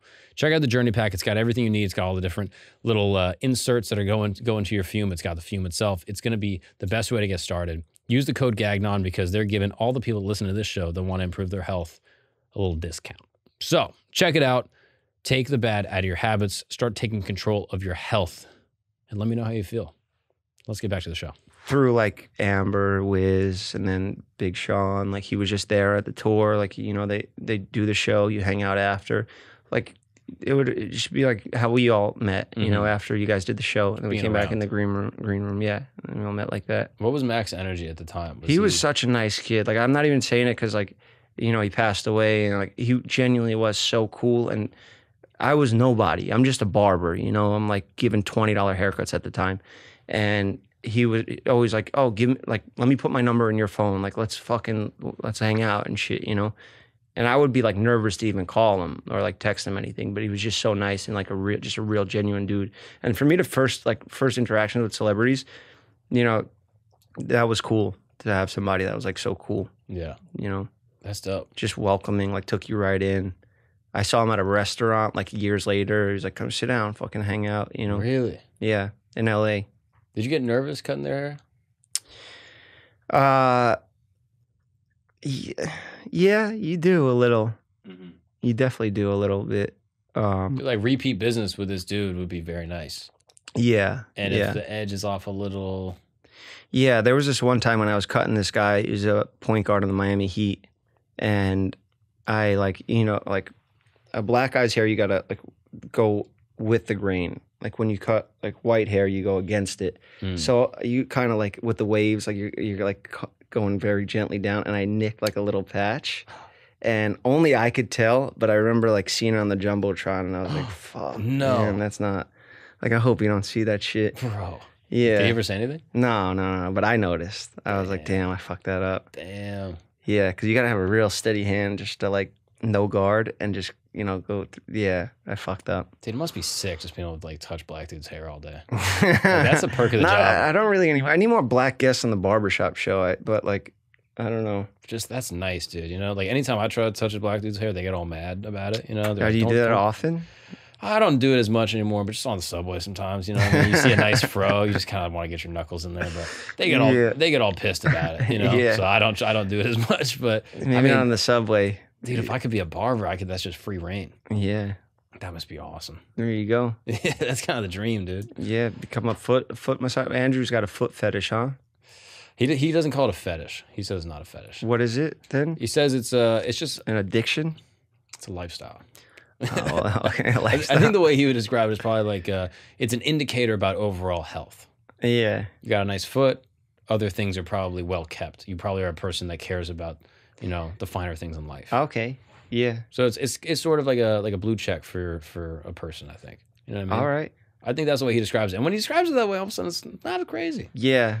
Like It's cool that he's honest and open about it too. Would you ever zoom in on a foot on Instagram? I might have, yeah. Yeah, actually I have, now that I think about it. Yeah. Because I like athletes, like I like... Like that, dudes? No, like female, like a girl that runs. Yeah. Well, Is that's like- you get those videos on YouTube. It's like top 10 long jumps of the year. And it'll Oh, just yeah, be there's like- some high jumpers are like fucking beautiful But the models. thumbnail will just be just a Swedish girl Ass. caked up, just Yeah. full ass, just like Buddy Yeah. the Cake Boss. Yeah, in the yeah, thumbnail. yeah. And you're like, all right, I'll watch some long jump. And then like, all right, like what's it? Go follow on Instagram, but then you look at like, oh, you see the foot's out, and like you use athlete's foot. You zoom in and there's like a bunch of calluses and don't like wanna look black at that. toenails and Don't stuff. look at that. Yeah. Just Yeah. block it out. Yeah. You can't have it all. That's really what it is. Who the fuck am I like? I need everything perfect. Right? Who Who are you? I want an athlete, What does and your now I foot want look them to disgusting. Exactly. My You know what I foot, mean? especially now after that 26 miles, beat the fuck up. Rugged, right? Disgusting. Yeah. Yeah. So who are you to be demanding that a girl has everything? You know what I mean? Absolutely. Yeah. That's why I said it. I was like, It's a little entitled. I get that. I'm the same way. Mm-hmm. You can't have everything. If she's like beautiful, athlete, good attitude, you know what I mean, Yeah. caked up, she might have hammer toe. And you got to live with that. I got a fucking hammer toe. What about like a UFC fighter girl? You ever see like a really, because some of them are hot. you know? There's some pieces. And for sure. there's something about that, like a girl that's really trained in martial arts, got maybe a little cauliflower ear. Like that can't be a deal breaker, Can I be honest with you? You think cauliflower ear is hot? I don't. I don't know. The idea of like a girl physically dominating me is not particularly arousing. Well, and there's weight classes, Like if I fight like Rose Namajunas, I'll fucking, she fights at 105 or like Is that what it is? 115 or something. Yeah. The fuck is she gonna do to me? I That don't head know. kick. You might get fucked up. I don't know. I don't know really how it works. Like, I would love to see that in the UFC one day. Like, maybe Yeah. that's what UFC needs. Like, the way they like combined all the martial Man arts. versus woman. They do that in Russia. That's what I'm saying. And who wins? Like, what's the number? Like, what's the money line on that? You know what I mean? Like, can me and your dad bet on that? You know what I'm Yeah. saying? Like, that would be fun. Yeah. I would- Like trained. I would love to see like a really fucking like. I would love to see Amanda Nunes fight Bradley Martin. Yeah, that's one of those where I'm like, my gut is telling me that probably sheer size and strength probably wins. Yeah. But who knows? She's got hands. She's got hands, and She's got a ground game. and you might just need like an ankle lock. I don't and know. feet too, kicks. Yeah. Glass you Bradley's fucking teep someone perennial nerve. Like remember Sugar Sean got hit in the Bro. knee. Yeah, that's all you need. That could take out Bradley. You might need a nerve, and then he's just got fucking limp foot. Set that up. I don't know. But like that's a pay-per-view that the people want to see. Yeah. You know what I mean? Yeah. Jake Paul's fighting some boxer now nobody knows. I want Amanda Nunes versus Bradley Martin. I want Amanda Nunes just basically against like any guy that tweets at her like this girl sucks. Yeah. Like, that's a fight. Yeah. Because like Brad, I don't know. Brad might want that fight. I don't know. But Yeah. like just a dude on Twitter that talks shit against Amanda, I want to see that fight. Yeah. Because then it's like a real like, oh, he wants that. And there's so many like MMA critics online. Like anybody posts, like even if I post like hitting mitts or something, like somebody's gonna have something to say.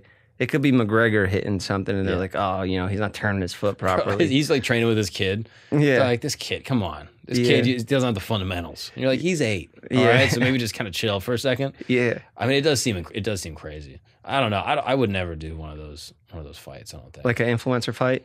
I've never really been in a fight. I'll be honest. Yeah, it seems a lot more like nerve-wracking doing that than like a street fight. Like I'll street fight all day, but going out there, you really risk a lot. Like Logan risks a lot doing that. You know, like he's risking that $1 billion prime company. You know, like if he gets him and KSI just get embarrassed, knocked out, both of them back to back. Imagine what happens to that stock. You're losing billions. It's like Elon Musk when he says Tesla's not worth. It shouldn't be worth as much, you know. Yeah. Or Elon Musk smokes weed on Joe Rogan, then the fucking stock drops, you know. Bro. Like they do take big risks with that shit, but big risk, big reward. You know? It's interesting. Yeah. You don't get paid off hard work. You get paid off risk. Mm-hmm. And they are putting it out on the line. You don't really think about that. You're risking humiliation, and that's what people want. They want to see humiliation, and that's why they pay the big bucks. Yeah. People are sick. We're fucking sick. Yeah, no, we love it. We like to think we're different than back in the day. Like, dude, gladiators and Roman times, like that's barbaric. No, that's in our DNA. Dude, we love it. We like seeing people put it on the line. We like to see people take big risks. Yeah, you that's see very Elon and Zuck. They're like, as soon as that's a conspiracy. I know you don't want to even like give it any attention. No, we can't. I don't want them to fight. Oh, why? Our billionaires got to be working on other stuff. Yeah, like this is the end of the empire. If our billionaires, if our best and brightest, are like trying to scrap. Like, but what's he doing now? Elon putting chips in people's brains and shit, you know, going so like you've already like the Tesla shit. Cool, you did what you had to do. But he said on Rogan that he was like, "I'll fight him anytime, any place, any style of martial arts." And Rogan's like, you know, he's training, right? Like he's got an octagon in his backyard. Like he's taking it very serious. He wants to do like an MMA fight. Zuckerberg wants to, you know. And he's like, I'll just lay on him. And, you know, you can't have that conversation with Rogan. Like, he will bring up everything like, wait, no, that doesn't make sense. That's not going to work, actually. Like, he's very literal about that stuff.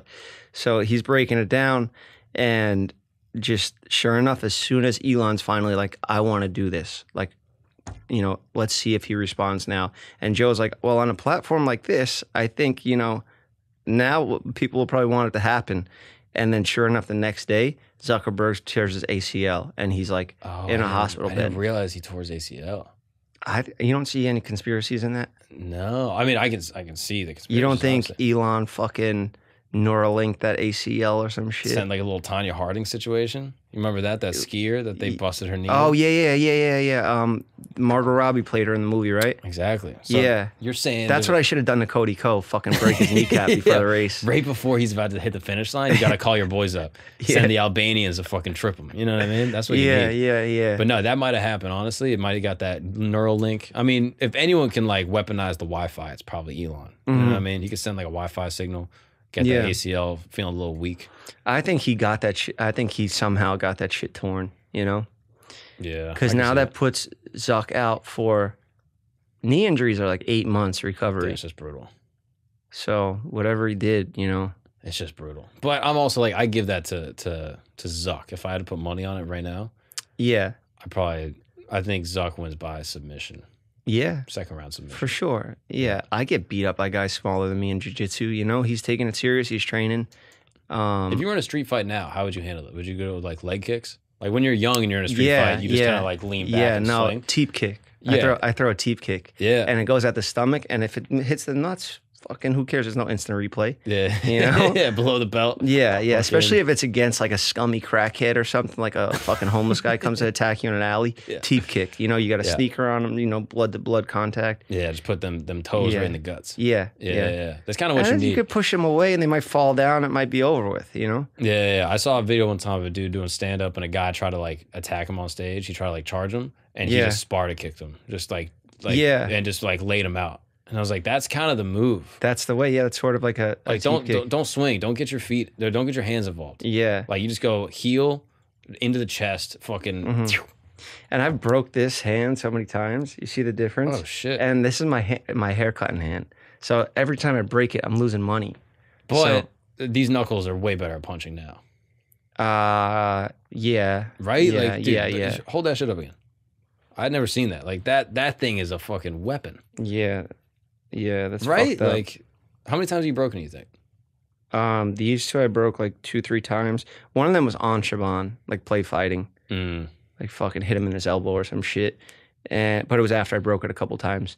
And then this one I broke when I got in a fight with some kid in LA that was some crackhead on the street all coked up. Is that outside Trader Joe's? Yeah. Yeah. Did I you heard that story on Impulsive or something? Yeah, that's the one. Yeah. But he hit you with a kombucha first. Got me good. Yeah. Yeah. Fucking Trader Joe's bag disguised it, blasted me. I mean, this is a real LA fight, if I've ever heard it. Dude. You're like, dude, Yeah. he came out with the kombucha outside Trader Joe's, so I had to give him the 1-2. Yeah, You know what I mean? yeah. Damn, that shit was solid. The fucking animal style, the double-double. You know what I mean? That's what they got to call it, dude. The double-double. Double-double.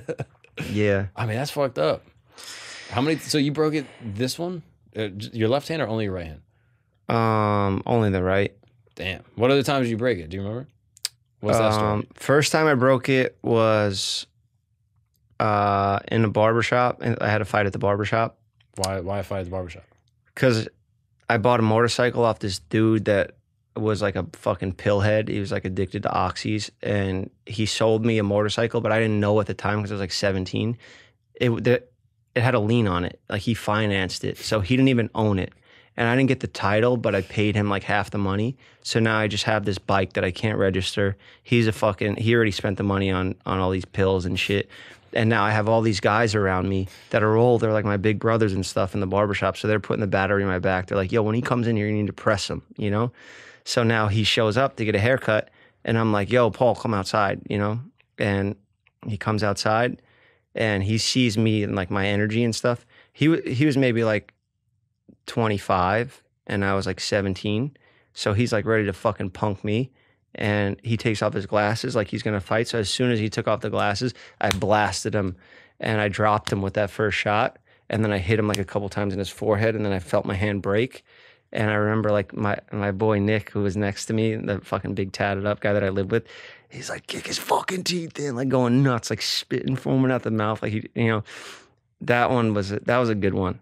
But then I broke my hand. I couldn't cut hair for 2 months. And you're not making money for 2 months. And then you go sell weed. That might be part of the reason why. Oh, interesting. Yeah. But you're like, would you say you're short tempered in that way? Like, I had to do something. You know, This guy just robbed me for all this money. It's a lot of money to me at that time. You know. Yeah. And yeah, I had to like. Everybody knew in the barbershop these guys are gonna fucking clown me if I don't do something. You know. So I had to. You know. Like, I'm sure we could have talked it out if I wasn't like so aggressive with my approach. But no, he fucking knew what he was doing. Yeah. You know, giving me that bike when he didn't even own it. You know, the bank did. So now the bank's just gonna come and take the bike from me, and then I get. Yeah, you get fucked. It's not like I fixed it with hitting them. You know. What kind of bike was it? A CBR 600. Oh hell yeah. Yeah. What year? 2006. Yeah, those are sick. Yeah. Yeah. Do you still have any bikes? No. You don't have no any more. No. I got 2 Honda Shadows. Oh, yeah? Yeah, I love them. Really? Yeah, So I like Japanese bikes, though. Okay. Yeah. Nice. But like, that's like, I just like to cruise. I don't like to go too fast. Yeah. Like, I don't really They're like, scary, man. I had so many friends die. Naked bikes. That's what I'm saying, dude. Like, I've known a lot of people that died, and it's like, it's not worth going that fast. I just like to cruise with my girl. Just like, go across the Verrazano, go out to like. Oh, that's dope. So Delaware. she rides. Yeah. She loves it. She likes it kind of more than me sometimes. Was she against it at first? She was just scared. Yeah. Yeah. Like, she was never against it. She was just like, don't die, please. Like, that would really like kind of ruin the whole week if you died. So like, just don't, if you wouldn't mind, just don't die. And so like, she was just scared. But like, once we ride around, like we would ride like the Revels. Like, have you ridden the Revels? Like, they probably got introduced after you left, but like, they're like the I got little, out of it. rental, I go through a lot of phases. rental scooters, the Revels. Oh, okay. And so me and her would just ride around on those for like hours. Yeah. Spend like $200 on a Revel. Yeah. And then I was like, yo, I'm just gonna get a bike. Yeah. But it's like, it's my favorite thing. I love it. They are fun. Dirt bikes. That's the goal. I love dirt bikes. I'm gonna get a farm and just get like mad dirt bikes. Hell yeah, that is the goal. Yeah. Same. We got the same goal, same dream. Literally, I'm like, I'd look at places upstate and just like fantasize. Yeah. You want to stay in New York for the rest of your life, you think? I need to be near a city to do stand up. Yeah. And obviously, just like with Flagrant and all the other stuff we got going on, like I'm just gonna be wherever the boys are. And so, and for the foreseeable future, that's New York. If that happens to be LA, like I don't know. I don't really love LA, I'll be honest. Yeah. I like the weather and stuff, but like That's it. That's all it is. The weather. You can't really beat New York people. Yeah, New York people. I love that people have real jobs here. I love that I get to go home and like just have family here, and I have friends that have real jobs, not social media friends.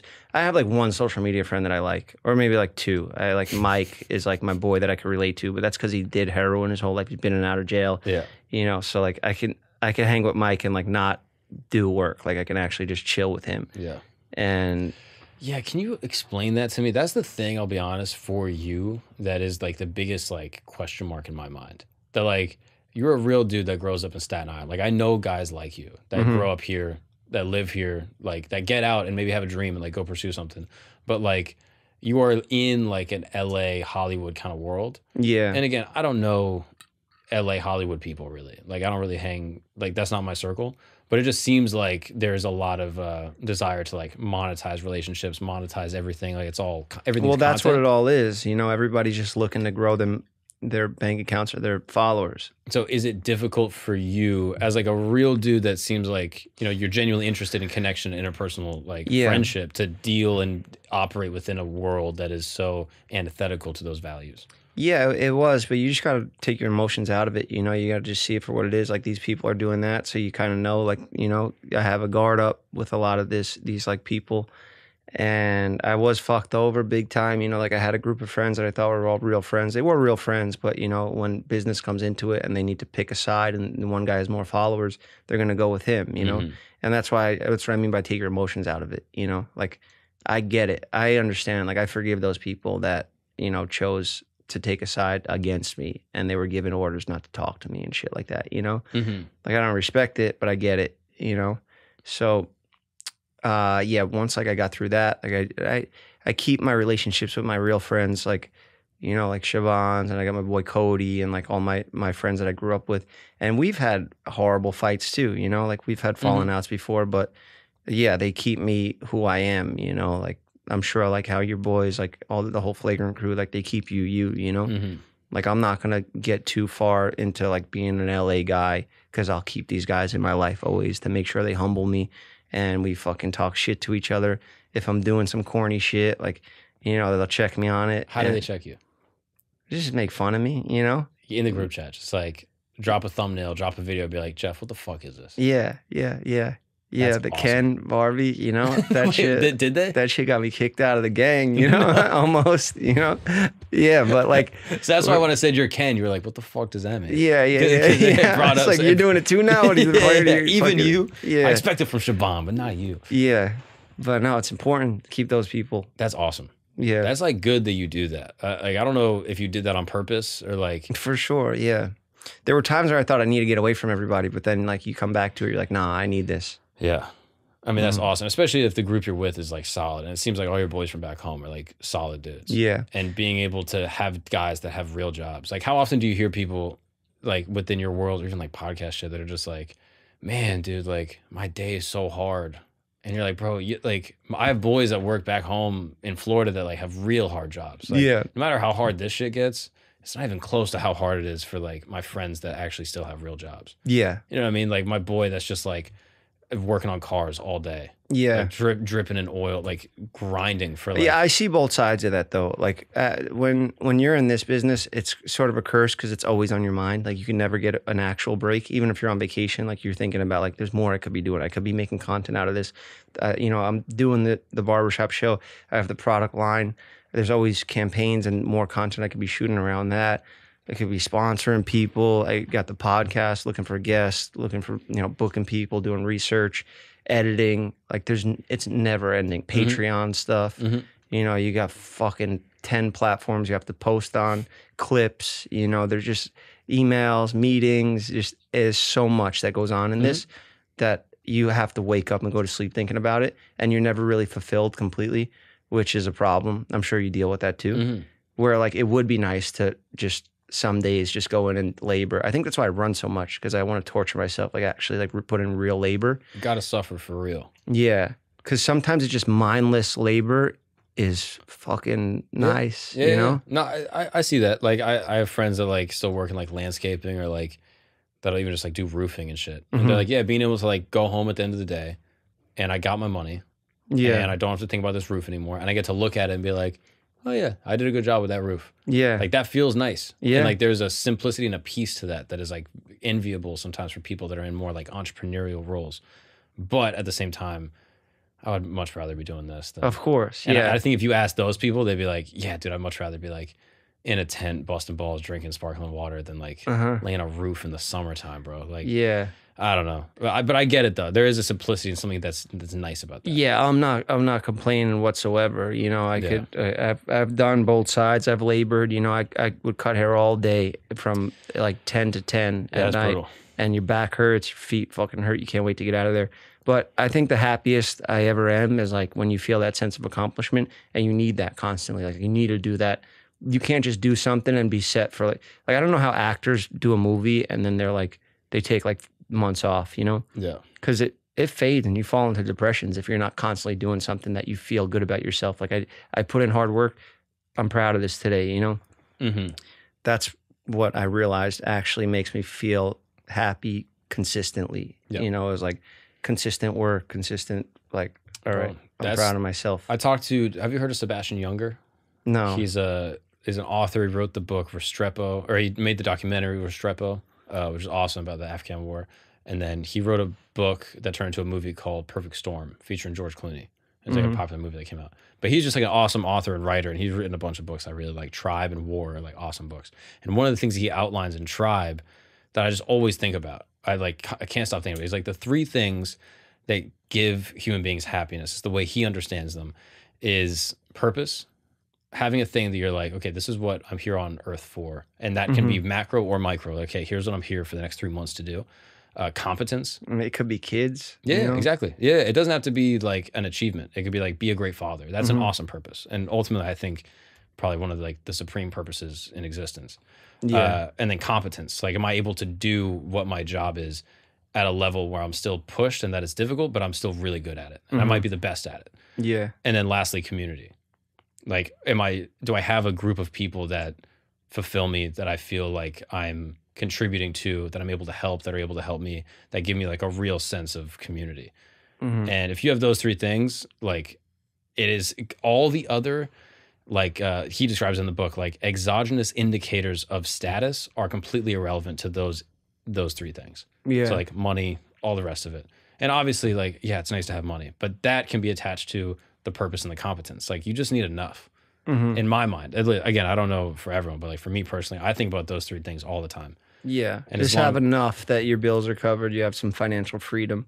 That's what I look at. Yeah. Like, I don't know. And that's why, like, every time you're like talking about those should statements, like I do that. Like, if I'm not working towards something, I get anxious because I'm like, oh, I should be doing this. I should be doing this. And what I remind myself is like, I shouldn't be doing anything. I could be doing that. Yeah. I could, but I'd rather be hanging with my girl, or like I'd rather be in Florida spending time with my nieces and nephews.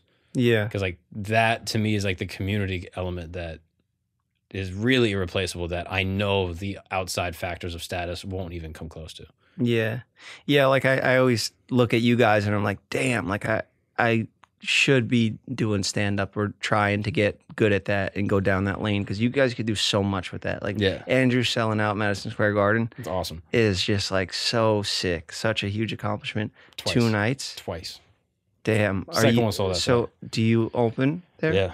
Damn, that's sick. I'm terrified. It's crazy, yeah. Dude. Yeah, I would be. But see, like, that's the thing. You're gonna crush it. But you'll go into it with those nerves and that anxiety, and that's just gonna make you that much better.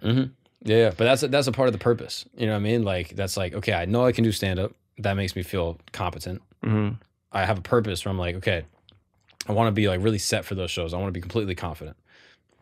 And then I have community. I'm doing it with Schultz. I'm doing it with all the boys on the pod. Like, yeah. Excuse me. That makes me feel like really fulfilled. That's awesome. Yeah, that's the best, huh? Like, after a good show, all you guys, and you're doing it together. That's the whole thing, bro. Like, the best part of stand-up, I always say, like, is the hang after. Like, yeah, you're so proud of each other, you know? Yeah, you're like, bro, that line, like, especially if, like, you're in, like, a smaller club and, like, people are, like, riffing and shit. Yeah. Like, you do, like, that coming up in the city and I didn't even get to do this as much, which I kind of like regret sometimes. But like coming up in the city, you'll be just doing like open mics with you and your boys, and everyone sucks, and the shows suck, and everything's miserable. And you're bombing, everyone's bombing. Maybe one person gets a joke to work, and everyone's like, oh shit. But then you see your boy on stage just like eating shit, and it's the funniest thing in the world. And then you go to a diner at 12 o'clock, and you sit there till 3 in the morning, dying laughing. And then you go to sleep, and then you wake up at like 2, and then you do it over again, and you do that for 10 years. What better way to live? Like that shit is fire, especially when you're young, like in your 20s. That is the most fun thing ever. Like listen to like Rogan stories, even from like the Comedy Store. Like the Comedy Store was built on that ethos. Like go do shows, do a bunch of spots, hang out, drink, eat food until 3 in the morning, make fun of each other as ruthlessly as possible. Ideally, someone leaves the table like angry and like storms out because they're pissed off. And then that's when you know that we've done a good job. And then you go to sleep. Like that is the best. Never ending barbershop, and you don't even have to cut hair. That's the best. That's a dream, bro. Right? I want to get somebody to fill in and cut the hair. That's so what I I'm can saying, just dude. fucking roast You them. just get the vibe. Focus on the roast. Yeah, dude. Like think about how many jokes you fucked up because you're trying to get like an edge right. You know, but how do you guys do when you like? Because if you think of something funny, you just like, I would just say it on the podcast. You know, isn't it a problem? Like you try to like a little like sometimes you say stuff on the pod, but like that's just like a seed. You know what I mean? Like I find, this is my own personal opinion, I don't know if this even makes sense, but like I find that the things that work in conversation will be like premises. So like I'll say a funny premise with the boys, and then everyone will kind of like tag and like we'll kind of like riff on this idea, like, oh, isn't that funny? And then it kind of ends there. But like on stage, it has to be a premise, and then it has to be punchlines. Like you can't just go on stage with premises. And that's what people do when they first start open micing. Is they go on stage and they're like, yo, I'm funny with my boys, but now I'm on stage, I'm bombing. And it's like, oh, because the things that are funny with your boys is premises. When you're on stage, it's got to be premise and punchline. You got to do both the work because you're the only motherfucker talking with a microphone. So yeah, like sometimes you say it on the pod, but like, and you could take it on stage because there's a lot more work that has to be done with it. And then other times, if you know you're sitting on like heat, you just might not bring it up on the pod. I have a few stories that I hold back that I haven't told.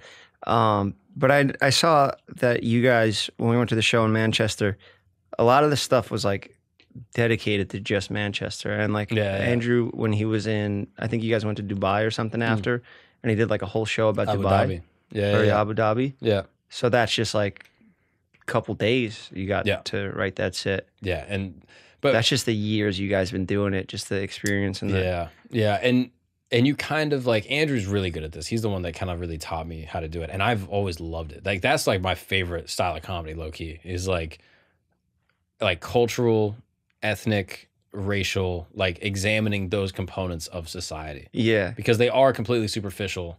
And at the core, everyone is like the same human being. But then we have sort of like these flowery coatings of like culture and shit that like we kind of make up. And it's just funny to examine them. And my dad used to travel and go to Europe all the time, and he would come home and tell us stories about like all the places he went. And he's like, oh, Dutch people are like this. And he'll like do an impression of a Dutch guy. And I would just die laughing, bro. I thought it was so funny. And I really think that it like informed my comedic sensibility. So like, I got older, and now we get the chance to travel and go to these different places.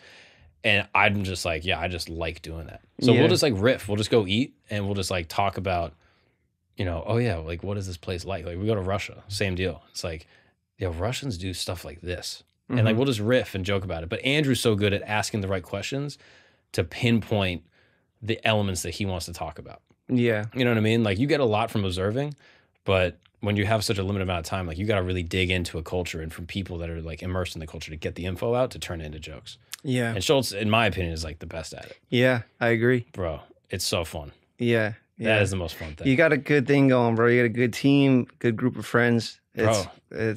I got really lucky. I don't really know if you can plan it, but like, I definitely want to get back on this side, you know, because I'll be closer to my real friends and stuff like that, and just build them up. You know, I feel like I'm at a point in my life now where I could like, I like try to scout talent. Like I have a few younger guys I do the podcast with. Like I got my boy Steven and the weatherman Ryan. Ryan's doing stand up, and Ryan's really talented. I think he'll go really far. But like, how cool is that now you get to build your guys? You know what I mean? And like build your own community. Like that is, again, that's the point of all this. Like you get your community now that you can nurture and like set the values of. I need to be like the Andrew on my team. Like I didn't want to be that, but now like fuck, somebody's got to do it, you know? Like I got to. If you're the head honcho, bro, if you're the leader of the squad, like, you got to lead. I also got to make sure I don't go down for some stupid shit, you know, and then everybody comes down with me. But I don't fuck around. I don't drink. So I'm like, those days of me like making those stupid mistakes are hopefully behind me, except for the last London slip up. But that was just a joint and a fucking joint. Yeah. That's so cool. And have you gone to your boys' shows? Yeah. Well, I had a few friends, even like in my old crew, Jason Nash. He would do shows where like we'd have like some like 500, maybe like 1,000 people would be like the biggest venue we did, and he would let me open for him there. So I got like to try out like 5-10 minutes up there, and I would say like we did a show in Miami, and I made it like about Miami. That's cool. But it's just quick, you know. Like I would have a few jokes, like set up punchline, but I wouldn't be out there long, you know. Yeah. So is there a different life where you try stand up, you think?